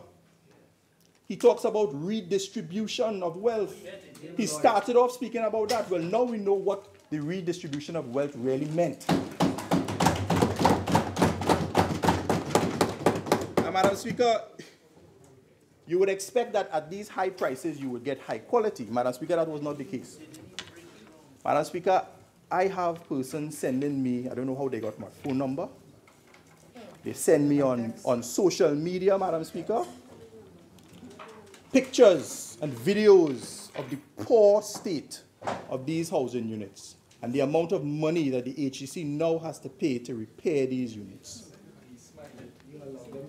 At $955,000 per unit, Madam Speaker. Subsidized. There's a spring in the middle. Some of the units were built over pipelines, Madam Speaker. The persons can't get the deeds to their houses now. I leave that for now, Madam Speaker. Victoria Keys. Much has been said about Victoria Keys. There's a lot of strong objection. Now, the latest one is that there is money laundering. First, they took objection to Tobago MPs being state accommodation, Madam Speaker. Why they are members of Parliament, right? That is the latest objection, Madam Speaker. And the media is questioning it, as the media ought to. But one thing that nobody has ever questioned, the member for Oropuch East, as well as the former managing director, Madam Speaker, or the chairman of the board, Mr. Moonan, who is a friend of the member for Oropuch East, never questioned was, how did a project that was supposed to cost around $200 million, meant for low and middle income persons in the Diego Martin area, Diego Martin Central, Diego Martin Northeast, Port of Spain South, persons interested in living in that area. How did that project move from $200 million to $652 million? No one has ever asked him, but I will ask him now. I don't know if I'll get an answer, but Madam Speaker, I would ask the member for Oropuch East, who authorized the escalation and the change in scope at the Victoria Keys development from $200 million to $652 million? Madam Speaker, no, sit. Madam Speaker, I'll also ask, Madam Speaker, who approved the inclusion of central air conditioning? Who approved multi-story car parks with elevators in them? Madam Speaker, they are housing developments, multi-story units all over the country without elevators. Madam Speaker, a parking lot with 3 levels, they put an elevator in it. Who authorized that? Who authorized the inclusion of a pool, a clubhouse, and a tennis court? Madam Speaker. So he will answer when he gets his chance. So, Madam Speaker, let me ask one more question. Had they been so efficient, because they were not, to complete the Victoria Keys development, and those units having cost what they cost now, which is around $3 million an apartment, what was their plan for the disposal of those units? What was their plan for the disposal of those units? And Madam Speaker, this government, Madam Speaker, we decided to offer those on the open market to recover as much money, Madam Speaker, because of the inflation in cost.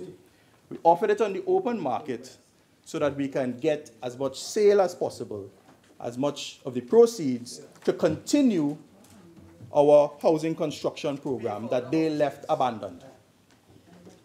And Madam Speaker, we had to establish, as I said, a marketing plan. We had to establish brand Victoria Keys, and we worked very hard on it because we really needed to get those things sold. And at every chance the member for Oropuch East gets, he gets up and he just throws dirt on the whole development. Throws dirt on it. Because he doesn't want us to get the sale of those units, recover it on behalf of the people of Trinidad and Tobago, to continue the housing construction program for low and middle income earners. Victoria Keys. And Madam Speaker, let me just move on, ignoring Karen East. As the world does. Madam Speaker, I want to bring to your attention, Madam Speaker, I want to bring to your attention the type of decisions that can be made, the type of decisions that can be made at the government level that would disadvantage the taxpayers of Trinidad and Tobago and those applicants seeking affordable housing. And I want you to imagine this, Madam Speaker. Just imagine it for a while. The year is 2004. 50-acre parcel. Madam Speaker, there was an agreement between seller and purchaser to purchase 50-acre parcel for $17 million. Fast forward to 2010, agreement still subsists.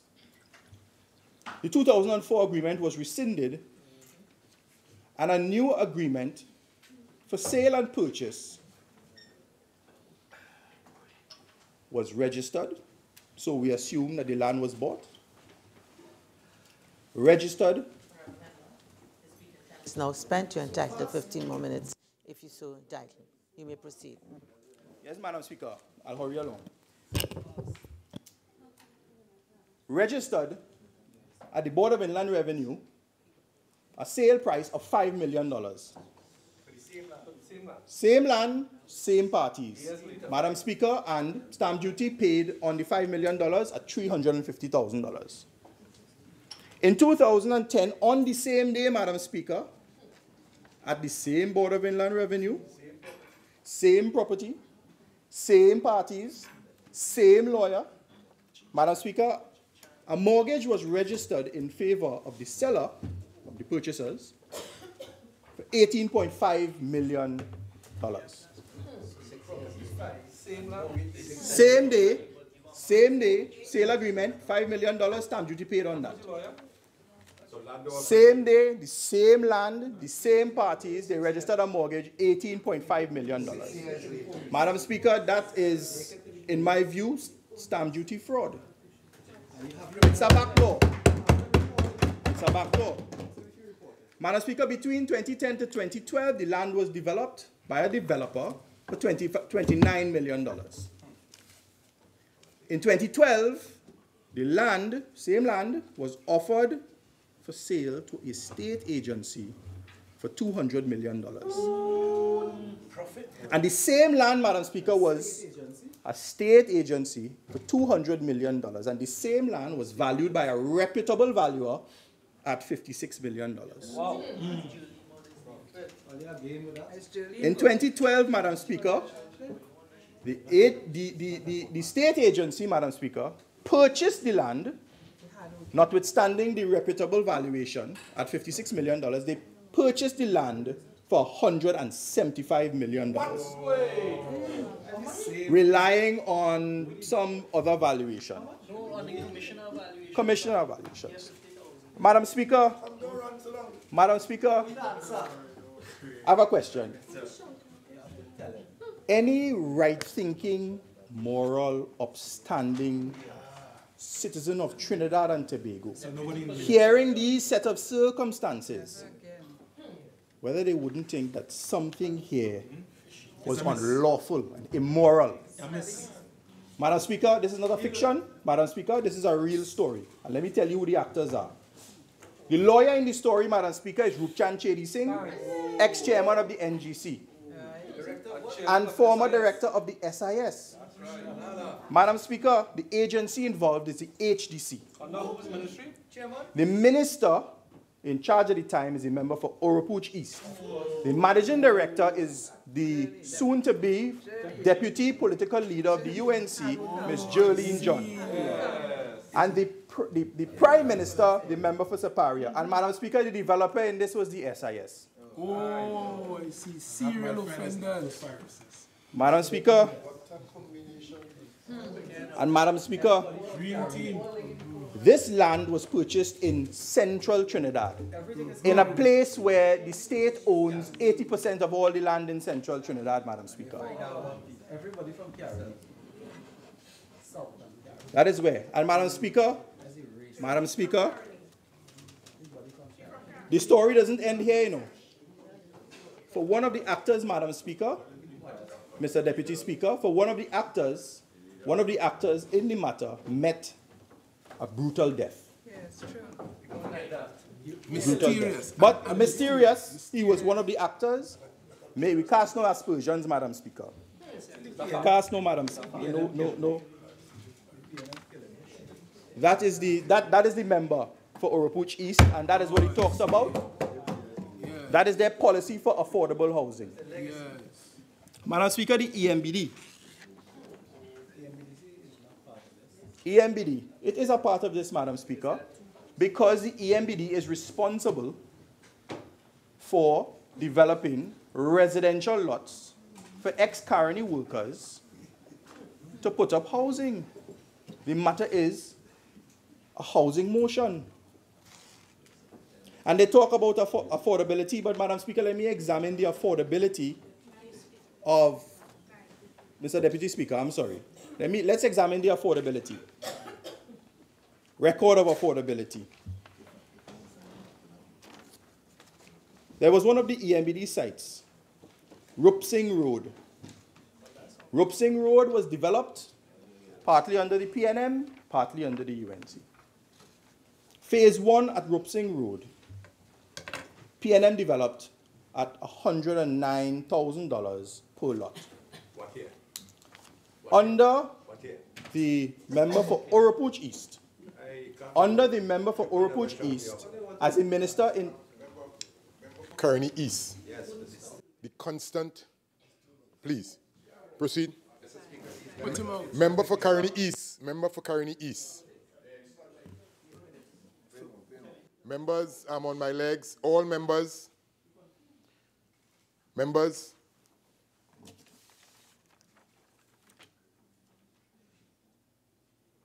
Proceed, member. San Fernando East. Yeah.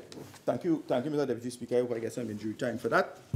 Madam Speaker, Rupsing Road, Mr. Deputy Speaker, Rupsing Road, Phase 1, $109,000 per lot. PNM. Phase 2, under the UNC, Mr. Deputy Speaker, they developed a lot for the whopping price of $879,000. $879,000 per lot. In exchange, Mr. Deputy Speaker, Phase 1, $109,000 per lot under the PNM. Phase 2A and B under the UNC, $310,000 per lot. Phase 3 under the UNC, $399,000 development cost per lot. But Mr. Deputy Speaker, the greatest is Petty Moon. Petty Moon,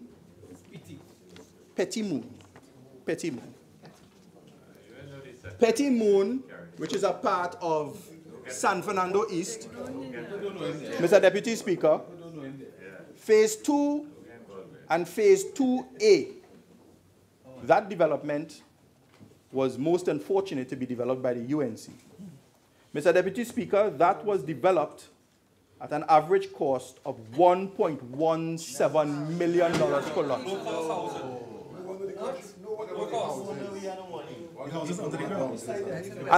And Mr. Deputy Speaker, most of these sites, Mr. Deputy Speaker, have no approvals. They went through what I would call sham exercises and giving out leases. Mr. Deputy Speaker, the recipient of those leases cannot even build a house because there are no approvals. None. No approvals. Mr. Deputy Speaker, let me move on quickly to...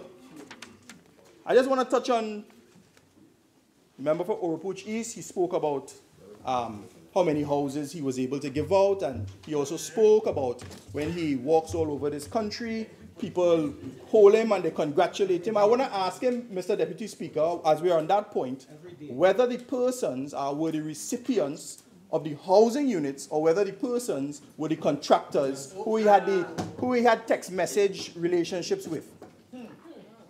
But that's that. Both. Mr. Deputy Speaker, a couple of sittings ago, the member from Oropuch East took great issue with the cost of $250,000 paid by this government to hold the Spotlight event at the Hyatt. A very important event, just to show the transparency of this government, to involve all sectors of society, to come in and understand what economic circumstances this country had faced. Mr. Deputy Speaker, let me report something here to you, and it may be shocking to you. 2012, Mr. Deputy Speaker, one key distribution ceremony on December the 3rd cost the HDC, and by extension the state of Trinidad and Tobago, $683,000 to distribute keys. And it doesn't end there. In 2013, key distribution at Cypress Hills, $586,000. In 2015, Couva Exchange, $232,000. Key distribution in 2015, 2nd of April, $364,000. And the member for Oropuch East comes to the parliament to talk about affordable housing. Mr. Deputy Speaker, let me talk about squatter reg. We have accelerated our program, squatter regularization, even though, Mr. Deputy Speaker, this was, at its very beginnings, a UNC program. From 2010 to 2015, not one squatter had been regularized under the People's Partnership Administration, under the Ministry of Housing. Not one squatter. Mr. Deputy Speaker, we have accelerated the development of those lands. We have pursued all the approvals. And I'm happy to announce to the country that in terms of our statutory leases, we are now able to provide statutory leases to certificate of comfort holders at 25% the market value, and they have 30 years to pay for it. And it's not just a promise. Mr. Deputy Speaker, we've already started the statutory process of going into the newspapers, identifying all the lands, identifying all the certificate of comfort holders. Squatters can now, those squatters who are caught by the 1998 Act, those certificate of comfort holders, they can now benefit from the equity in their lands. They can now benefit from the wealth that comes with land ownership. And this is what the PNM will deliver in terms of the housing policy. Land for the landless, Mr. Deputy Speaker, an abysmal failure. They launched it in 2012. Not one lot was given out. Not one lot was given out. Mr. Deputy Speaker, but contracts were given out to develop the lots, but not one lot was given out to any beneficiary. Mr. Deputy Speaker, we scrapped that program. We introduced the aided self-help program. Persons are excited by it. Mr. Deputy Speaker, there are a lot of applicants so far. Applications are open until the middle of January. And in that program, we offer subsidized residential lots at 30% the market value, but it doesn't end there. Because it's not just a residential lot giveaway or distribution program.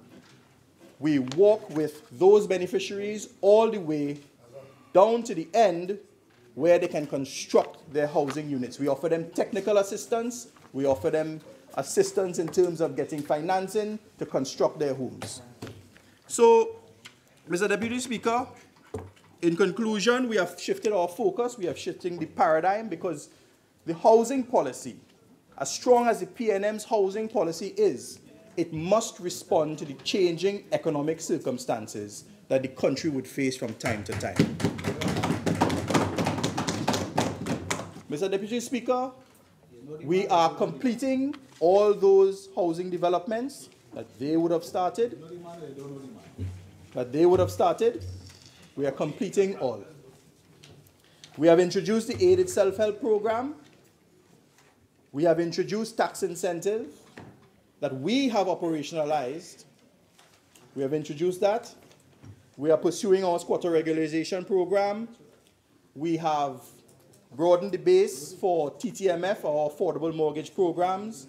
And as announced in the budget by the Honorable Minister of Finance, we are introducing our housing construction incentive program. Because at the rate of 174 persons on the applicant database, we believe that the construction of these housing units can be driven by the demand for them in society. So we are introducing that. So, Mr. Deputy Speaker, I would say, yes. So, Mr. Deputy Speaker, I would say that under the Ministry of Housing and Urban Development, we are committed to the housing sector.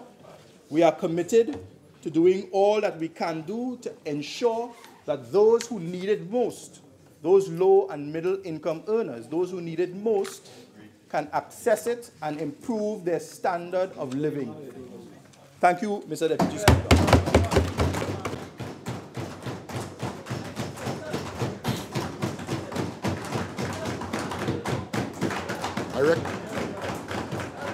I recognize the member for Couva South.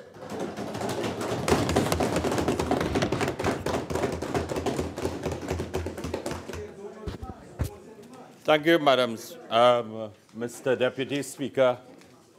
As I take great pride in joining this debate, which has been piloted by my colleague, the member for Oropouche East, and who has placed a proper perspective on where we are in terms of the state of housing in Trinidad and Tobago.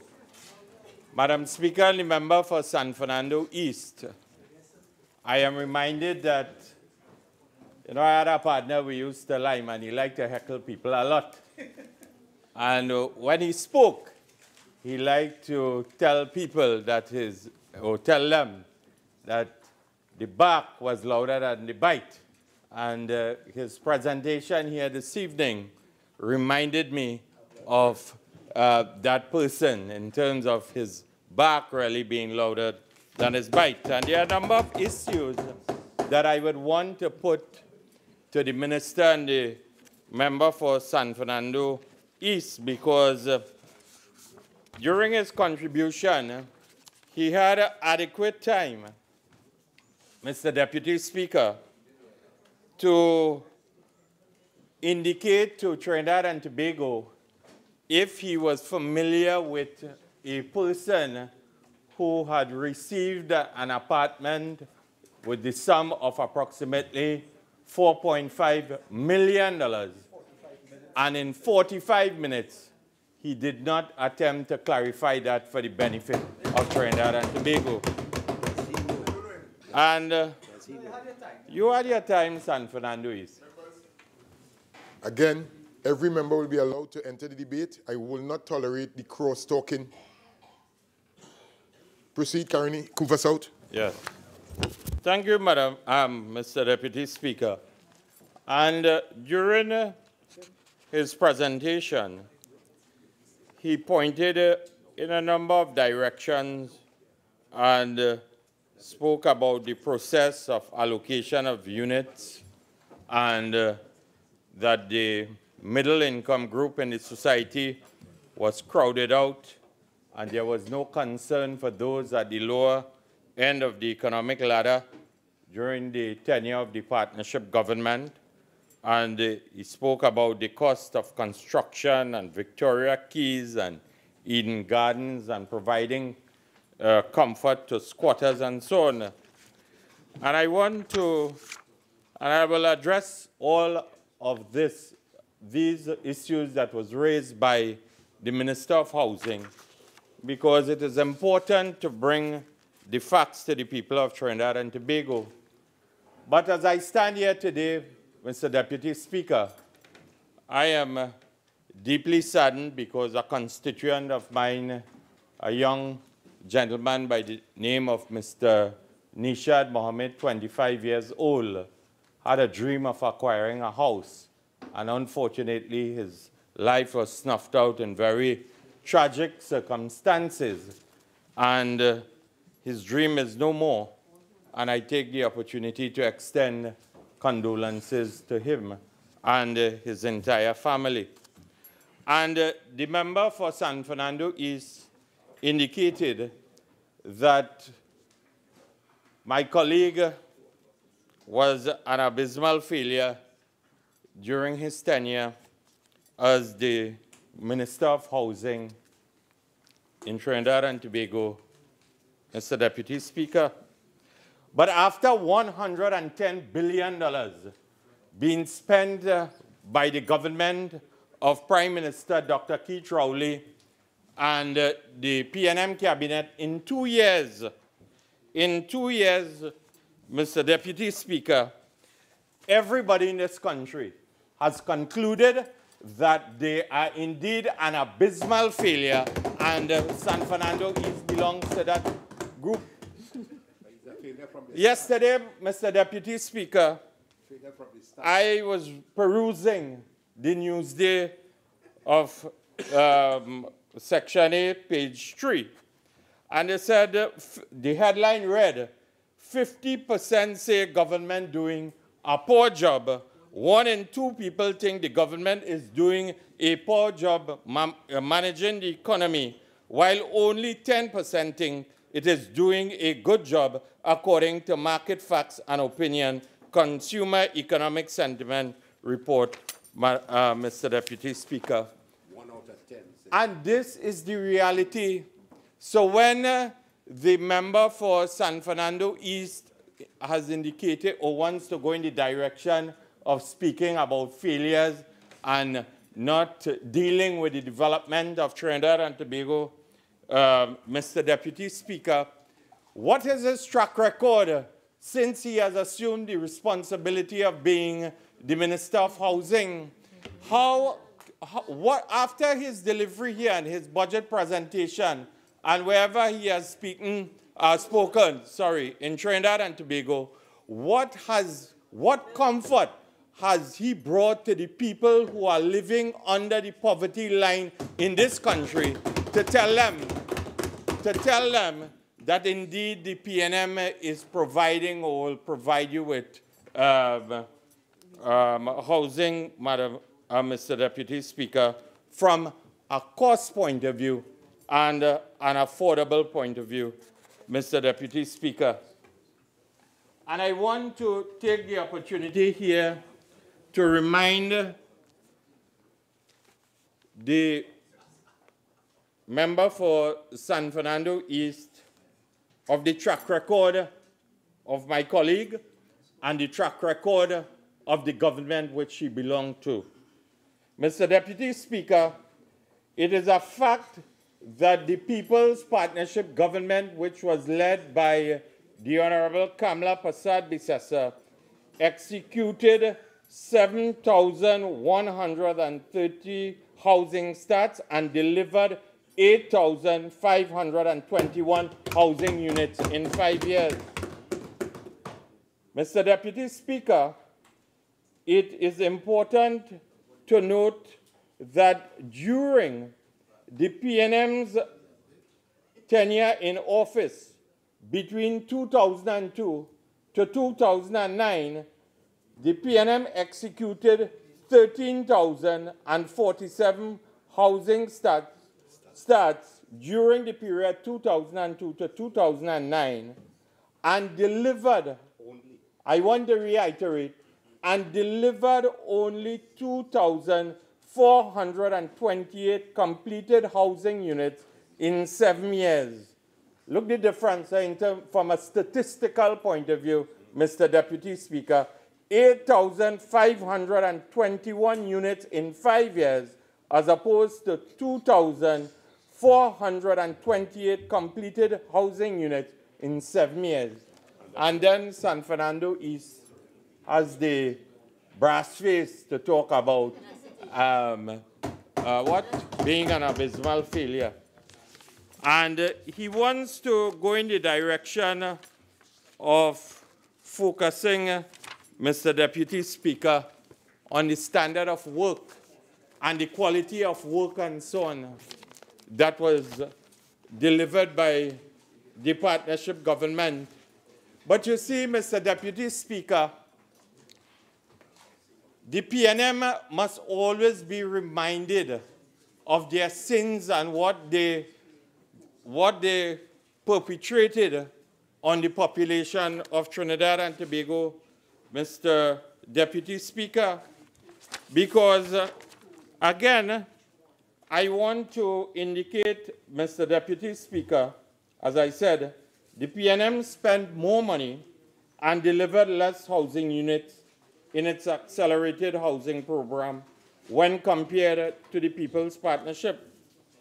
And the country, San Fernando East, must be reminded that there were thousands of empty housing units all across Trinidad and Tobago, and the national outrage that was sparked, and the amount of finances had to be redirected into completing all these stalled housing sites.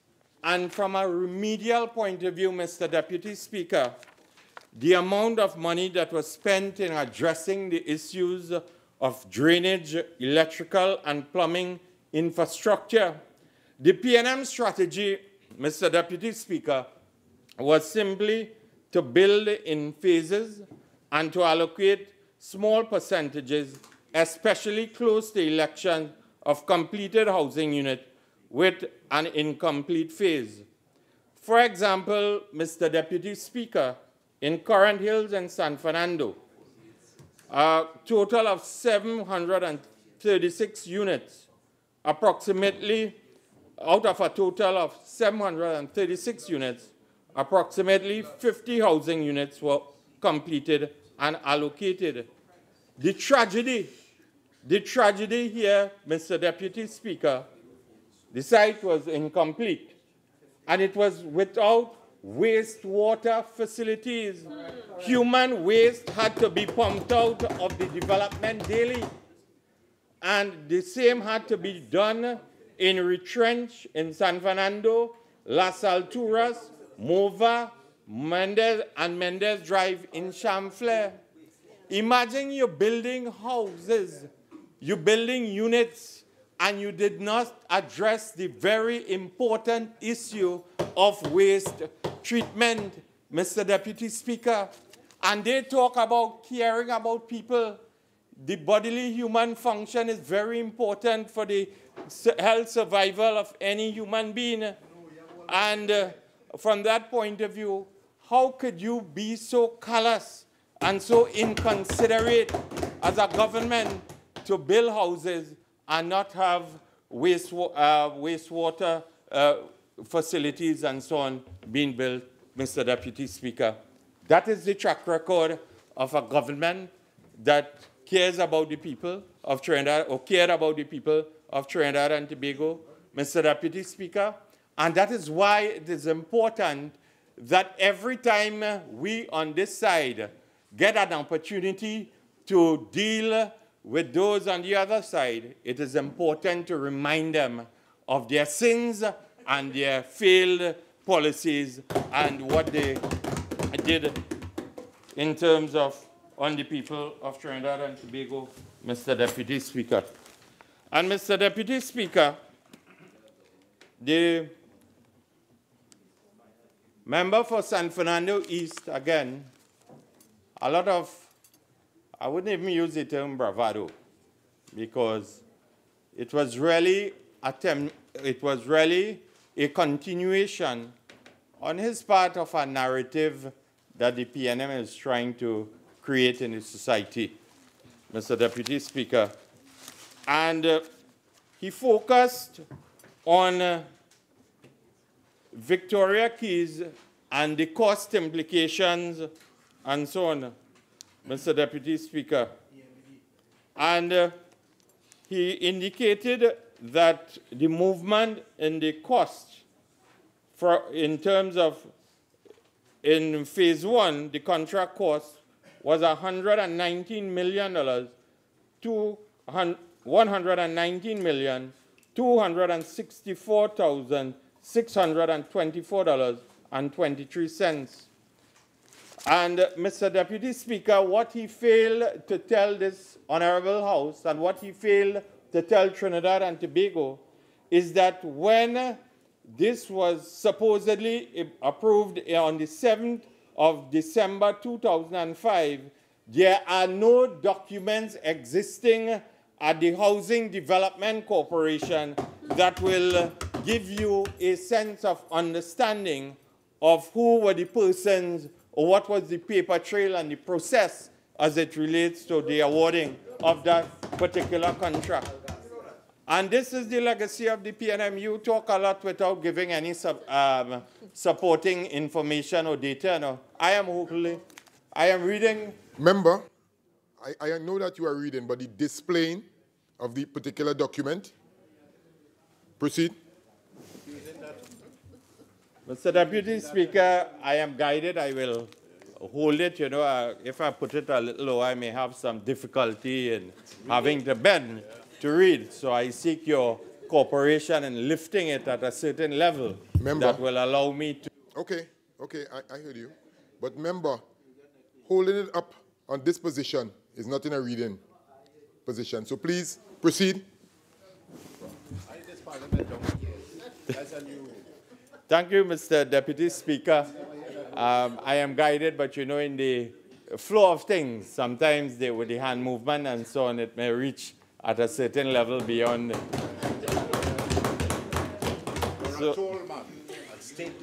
So, and you know where I've come from, based on my previous experience, I like to articulate myself with gesticulations and so on.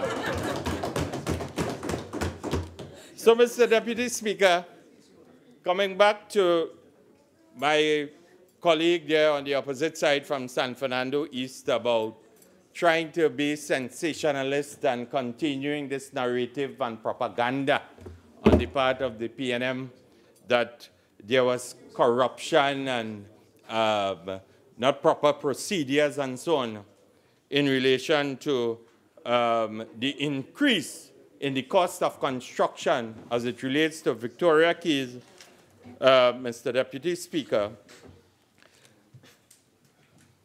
It moved to $652,560,863.52 based on decisions of the Board of Directors of the HDC on the 6th of March 2012, and in this bundle, it is properly documented in relation to the process and so on.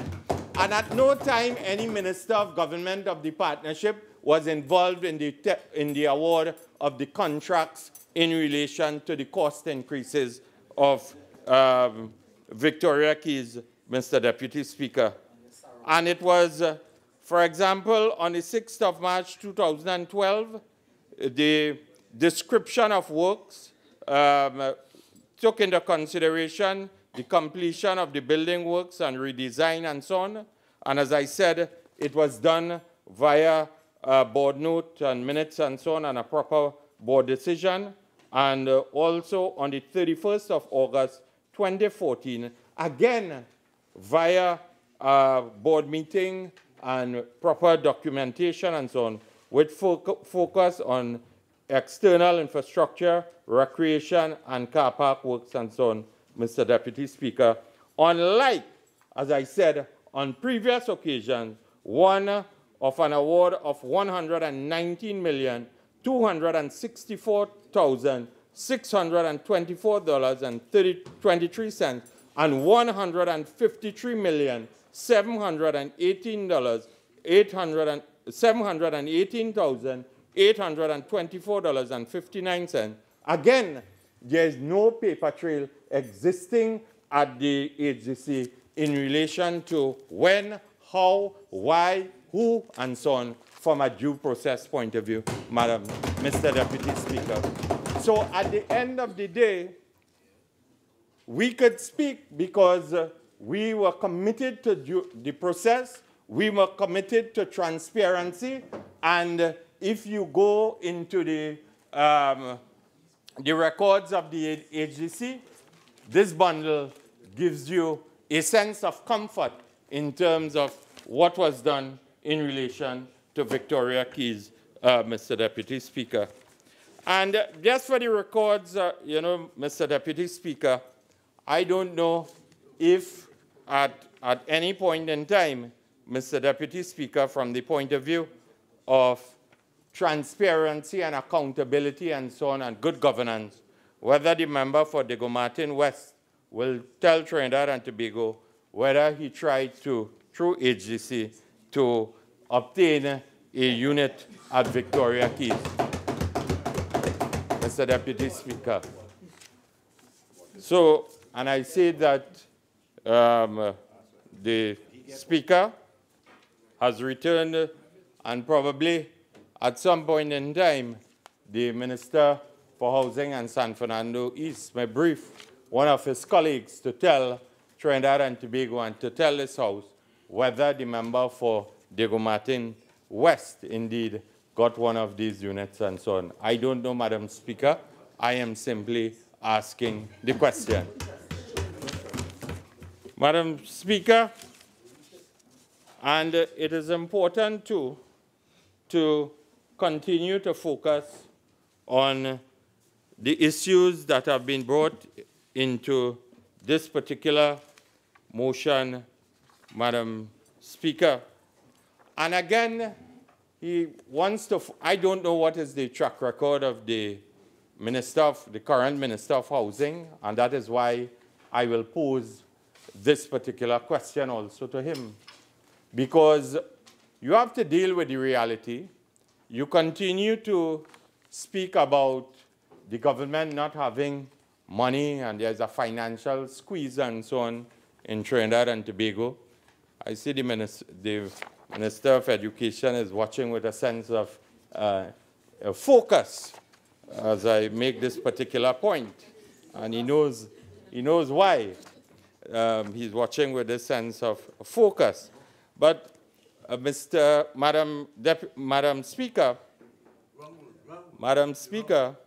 it is important for the Minister to really display some kind of leadership at the Ministry of Housing and to indicate why, again, the government now has been more or less received a slap in the face, if I should use that phrase, in relation to the oral ruling that was delivered by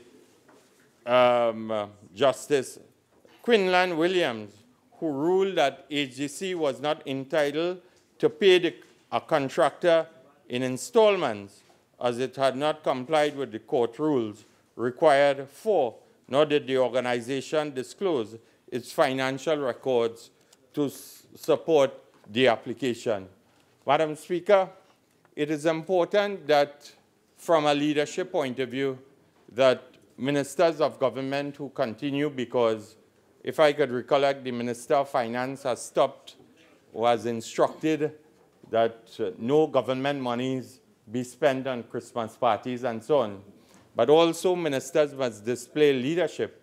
And if they know that cases will fail in the courts of Trinidad and Tobago at a time when they are complaining and moaning and groaning to workers in Trinidad and Tobago, contractors in Trinidad and Tobago, and so on, Madam Speaker, if they know that cases will fail in the courts of Trinidad and Tobago, why are they not stepping in and giving advice and leadership to save the taxpayers of this country, Madam Speaker?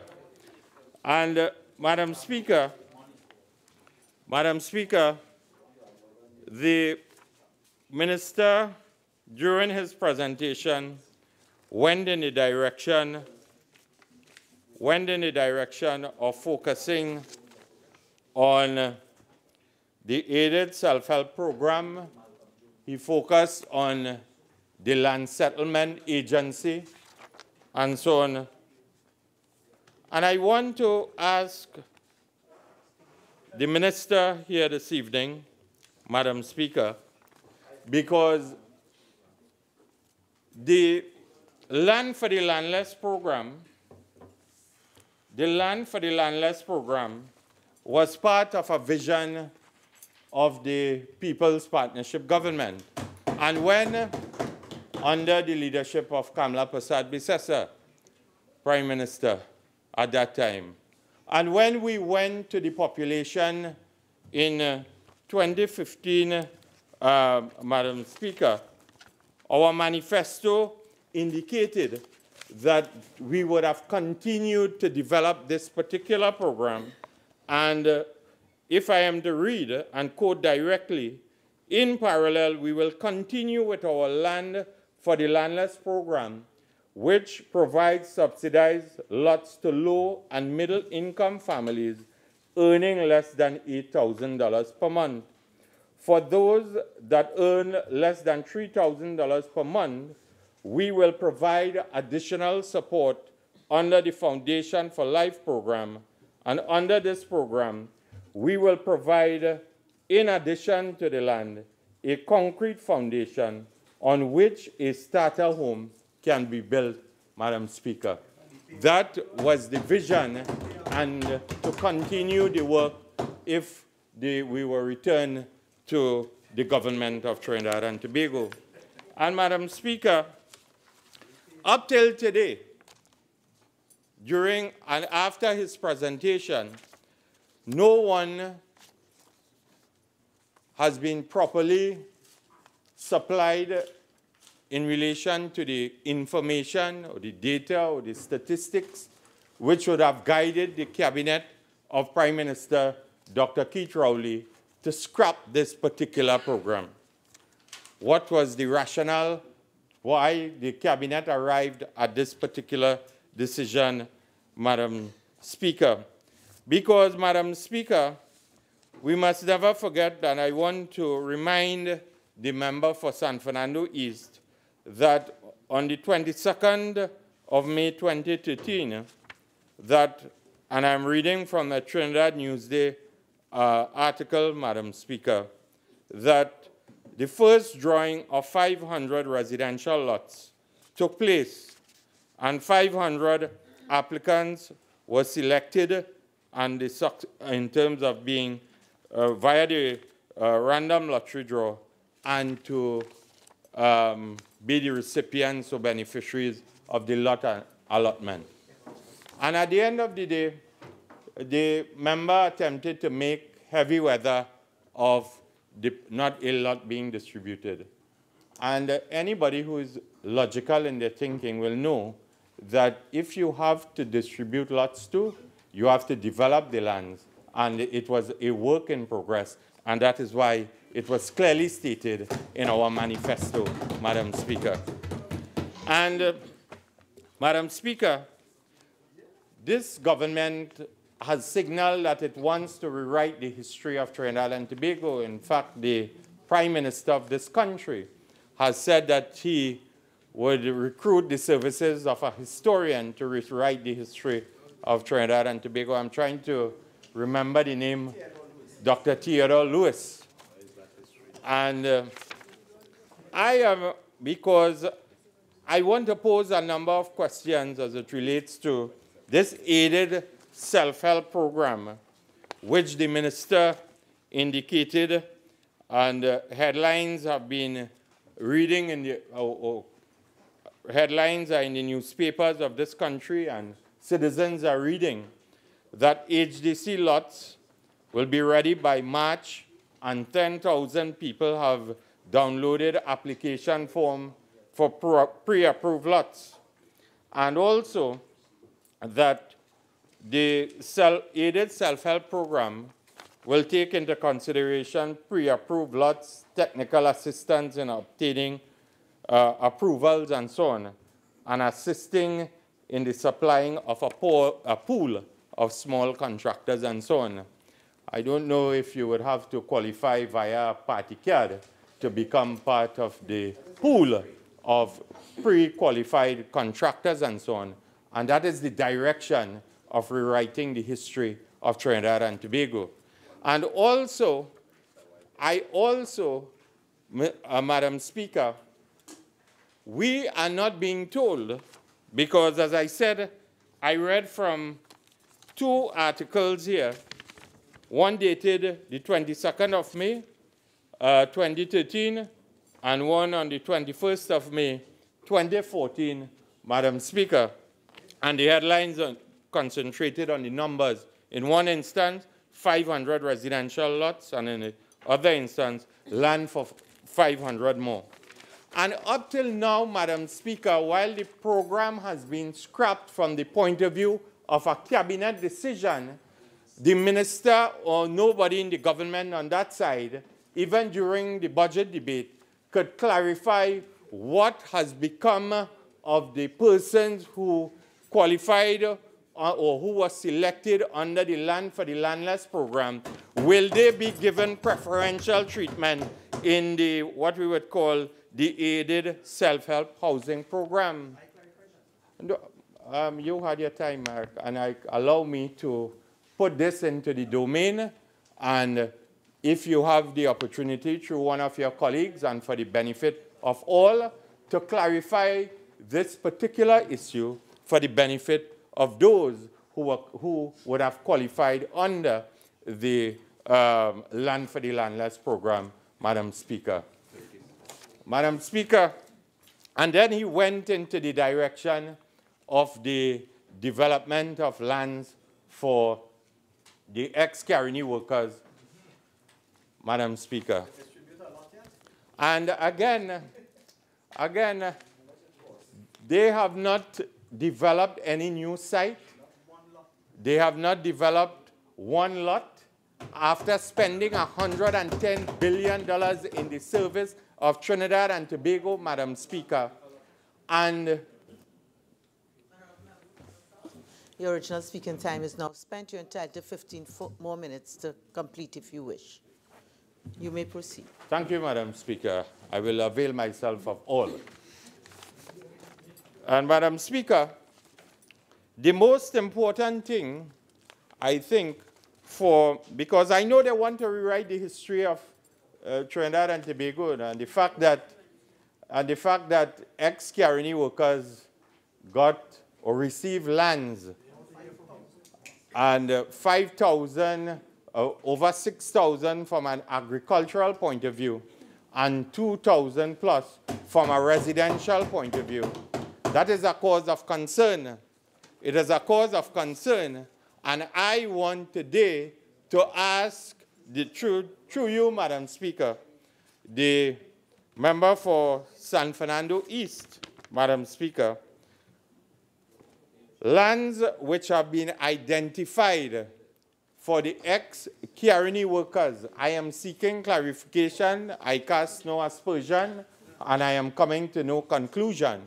But for the benefit of the ex-Caroni workers, whether the lands that have already been developed for their benefit based on a judgment of Justice Lennox Indarsingh in the courts of Trinidad and Tobago, Madam Speaker, whether the PNM government of Prime Minister Dr. Keith Rowley is going in a direction of taking approximately 1,000 plots of lands from a residential point of view, which are supposed to be given to ex-Caroni workers at sites located in Hermitage, McBean, Picton, Factory Road, and Orangefield, and so on, Madam Speaker. That is the most fundamental issue from the point of view of the former employees of the company, and I'm sure the trade union, the All Trinidad General Workers Trade Union, that I was proud to lead at one point in time, Madam Speaker. And up till today, and I thought he would have used the opportunity to indicate to these ex-Caroni workers who are looking forward to the continued delivery of their residential and agricultural lands to come to an end. The minister failed miserably in relation to providing information with this particular issue, Madam Speaker. And Madam Speaker, I want to take the opportunity here to deal with the ordinary people, because, as I said, he has provided no sense of comfort to those who are earning in and around the minimum wage, those who are living under the poverty line in Trinidad and Tobago. And I want to remind the member for San Fernando East, probably it was by divine intervention, I don't know, but there's a lady who lives in Indian Trail who is still stooping. Madam Speaker, she's still stooping because yesterday, and I'm in possession, and I want to read for the minister to listen, and I hope that when I'm finished, he will not stoop, but he will get down to relieving the plight of this ordinary citizen in his society. Madam Speaker, it's dated the 23rd of November 2017, and for the records, because you know you all like to engage in people fabricating and so on. Mary Amy Paria, ID number 195-708-0917, who was born in Indian Trail. Dear sir, and it is addressed to me as the Member of Parliament because she walked into my office, constituency office yesterday. Dear sir, I am a homeless citizen of Trinidad and Tobago. As it has been highlighted in many newspapers across Trinidad and Tobago, I am a human being after all. I humbly request you, as a Member of Parliament who has written on previous occasions to Ministers of Housing, to act on my behalf and to assist me, which has gone to no avail. Words, I am still homeless. I am still living in the hospital. I beg that you use your voice and seek pity on me, as meetings with the minister were futile. I wish that you highlight this issue so I may be able to get some sort of assistance, Madam Speaker. Regards, Mary Paria. Madam Speaker, that is the lady who the minister, again with a bit of contempt and arrogance, when the poor, humble citizen of Trinidad and Tobago attempted to engage him, all he could have responded with a loud stoops, rather than say, he reminded me of the Diana Powerman advertisement, Madam Speaker. They could probably recruit him to advertise Diana Powerman. Madam Speaker, I thought that they belong to our government, we care, and let's do this together, and so on. If I was in his position at that point in time, I would have embraced that lady, offered an arm of comfort, and attempted to use my staff, whether from the point of view of personal assistant or whoever within the system, to offer some sense of guidance and direction and so on. Madam Speaker, the minister has failed miserably, and certainly that will be his legacy in terms of stooping to the ordinary people of Trinidad and Tobago, Madam Speaker.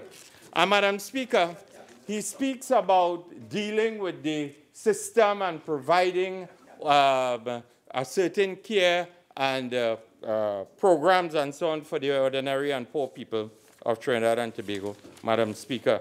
And people have given me documentation, they have given me permission to call their names because the system at HDC and the system at TTMF is broken, Mr. Minister, based on your incompetence and your lack of leadership.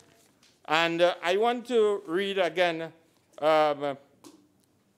addressed to me. Again, people always come to the constituency office and they are pained by what this government is doing, how they are inflicting trauma and pain. And a person, I applied, the following is a summary of what took place on the day of my interview at AGC, which was the 15th of September 2017. And I don't want to, it is really personal, but I want to read the last paragraph of Ms. Babwa's statement to me. I regret to say that I was in utter disappointment and in shock to see that a system that was originally implemented for the lesser fortunate citizens of this country was no longer for them at all, but a strategy that is being pursued by the government to rob the poor people of Trinidad and Tobago, Madam Speaker. And in 2017, the member for San Fernando East has done nothing to change how the poor people feel when they go into AGC and so on. And I also have one, and I'm asking the minister, because, again, this is a personal matter involving divorce and very traumatic experience and so on, Mr. Minister. And again, the citizens and taxpayers of this country, Mr. Minister, feel that the income figures, in terms of the interest figures at the Trinidad and Tobago mortgage finance is being manipulated in terms of after they get their initial mortgage and so on, they are being asked to subject themselves to valuations and so on.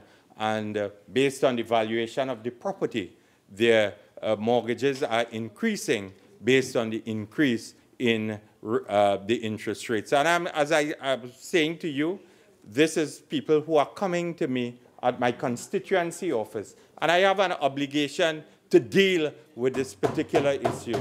And that is why I am saying that also, whilst you come here to demonize contractors who are providing employment and focusing on the development of Trinidad and Tobago from the importance of the construction sector, you must also address the systems that are currently existing at the agencies under your jurisdiction. Because as you said, and you continue to boast, that it is not only about building homes, it is about affordability, accessibility, and some other word that you like to parrot without delivering, Madam Speaker.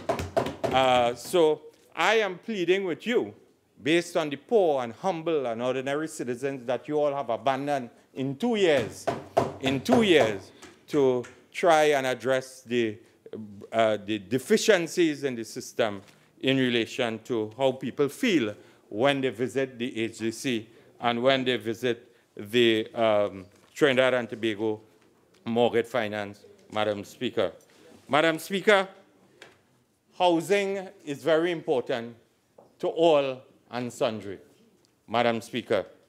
The human right to adequate housing is, as we would know, is also enshrined in international law, and it is enshrined in the very constitution of Trinidad and Tobago. And just to underline the importance, Madam Speaker, of how the framers of our constitution looked at the whole question of housing in Trinidad and Tobago, if I am to go to Chapter 1, the recognition of fundamental human rights and freedoms. It is enshrined, as I said, 4A, the right of the individual to life, liberty, security of the person, and enjoyment of property, and the right not to be deprived thereof except by due process of law. And in 4D, it states the right of the individual to equality of treatment from any other public authority in the exercise of any function. Madam Speaker, as I said, it is recognized by international law, the United Nations and the Universal Declaration of Human Rights. It is embedded in our very Constitution, Madam Speaker. And I just want to, because I've not heard really anything substantial from the point of view of a policy and whether a housing policy and whether the government is prepared to even go a greater or a bolder step by examining the possibility of legislating our housing policy and so on, Madam Speaker. And I want to guide the goodly Minister, for example, in some countries, Madam Speaker, for example, in the Republic of South Africa, has enshrined the right to adequate housing in its constitution in 1966. With respect to Finland, it makes it mandatory, Madam Speaker, for local government authorities to provide housing resources for the severely handicapped. Under certain circumstances, Madam Speaker. And today, I ask the Minister what has become of the policy that the partnership government ensured when we were there for 5 years to allocate a certain amount or a quota for physically challenged members of our society in relation to housing acquisition, Madam Speaker. And my colleague is advising me that members of the physically challenged society, they have been evicted. And again, Madam Speaker, Madam Speaker, that in itself tells me of the continued lack of care, the continued lack of empathy on the part of those on the other side. Madam Speaker, and for example, just to provoke some thought from those on the other side, in the Republic of South Korea, the Housing Construction Promotion Act of 1972 calls for the provision of the construction and supply of dwelling units for persons who lack housing, and Act number 1493 of 1993 in Bolivia mandates the Ministry of Human Development to promote the construction of subsidized housing, Madam Speaker. So, in that regard, Honourable Member for Couva South, your speaking time is now spent. Member for Laventille West.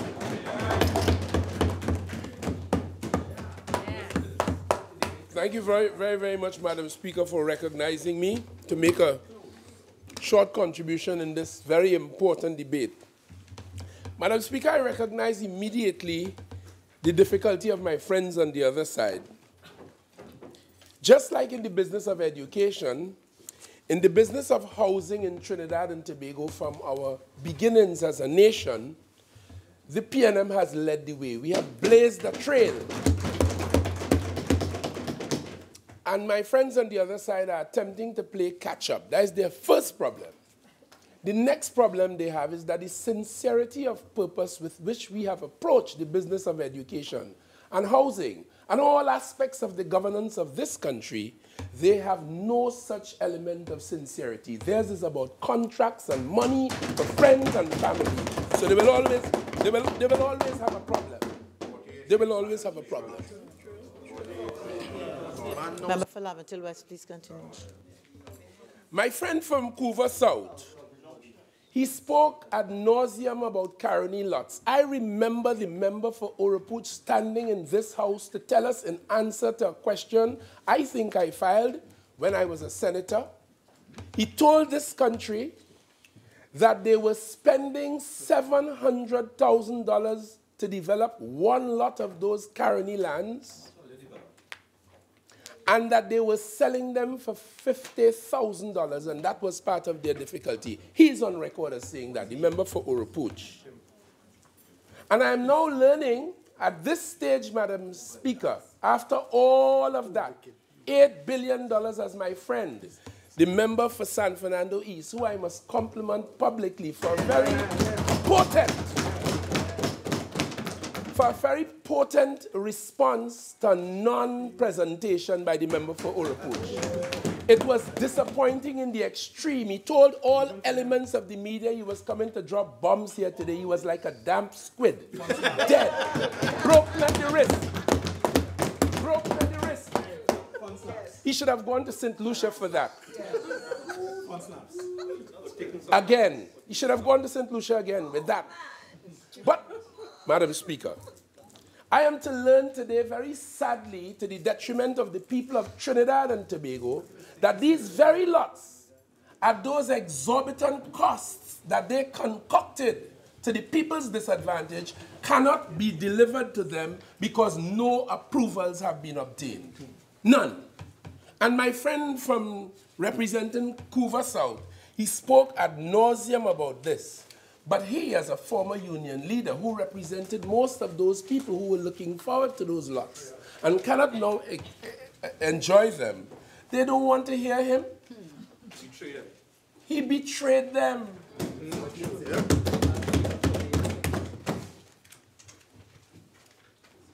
I thank you warmly. He even made mention of a citizen.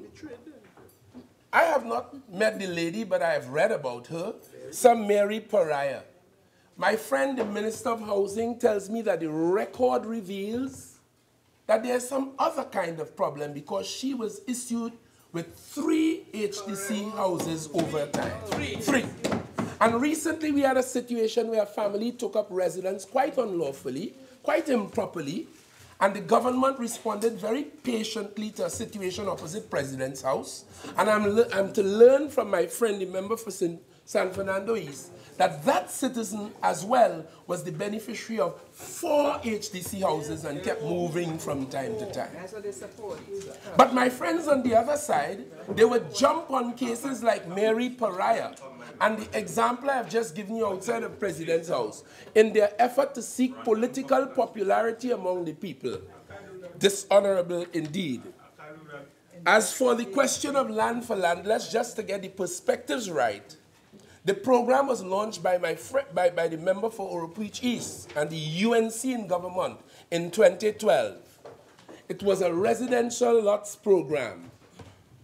They promised that they would put foundation starter houses for people. But by March 2013, the member for Oropouche East went to the cabinet and had those lots transferred to the EMBD. He must tell us why. And the EMBD is a very special place when it comes to the member for Oropouche East. It provided him with a lot of lift, and it may very well provide him with his undoing. Time will tell.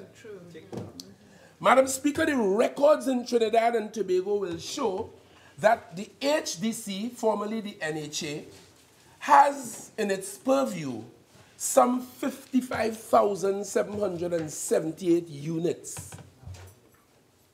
It's a serious program because we understand the importance of housing to the people of Trinidad and Tobago. From the days of self-help housing, you know, the first self-help housing development in the history of this country was done in the constituency of Laventille, East Mova, in the Mova area. And I know the person who got the first key.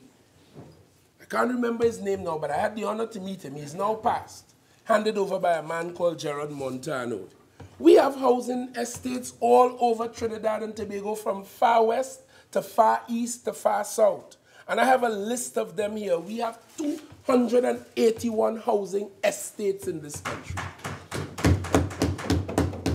all developed by the PNM over very many years. And I need not belabor the point and list them. They are all here for all to see. That is our record in housing. Well, as for my friend, the member for Oropouche East, as I said to you earlier, his presentation today was abysmal. But it had to be because he's jiggery. He's not thinking straight.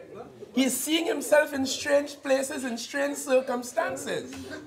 Because something is happening. Confined spaces. Yes. Strange and possibly confined places. I'm shaking. Yes. Yes, you are.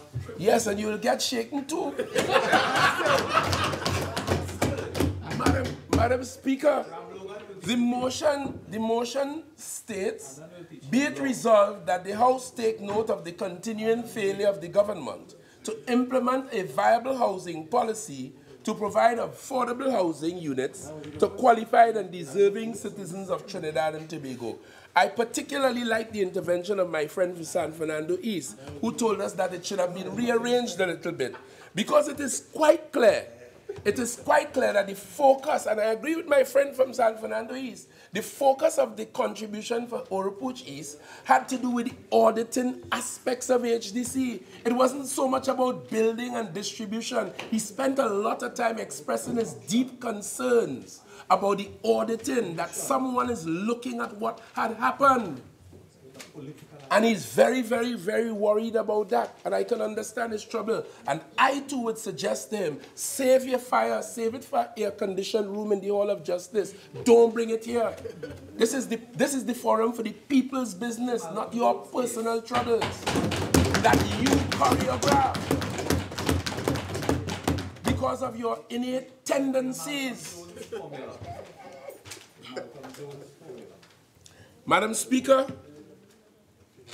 I have to remind the country, my friend enunciated it, but I must remind the people of Trinidad and Tobago to whom we speak that they spent $8 billion over the 5 years.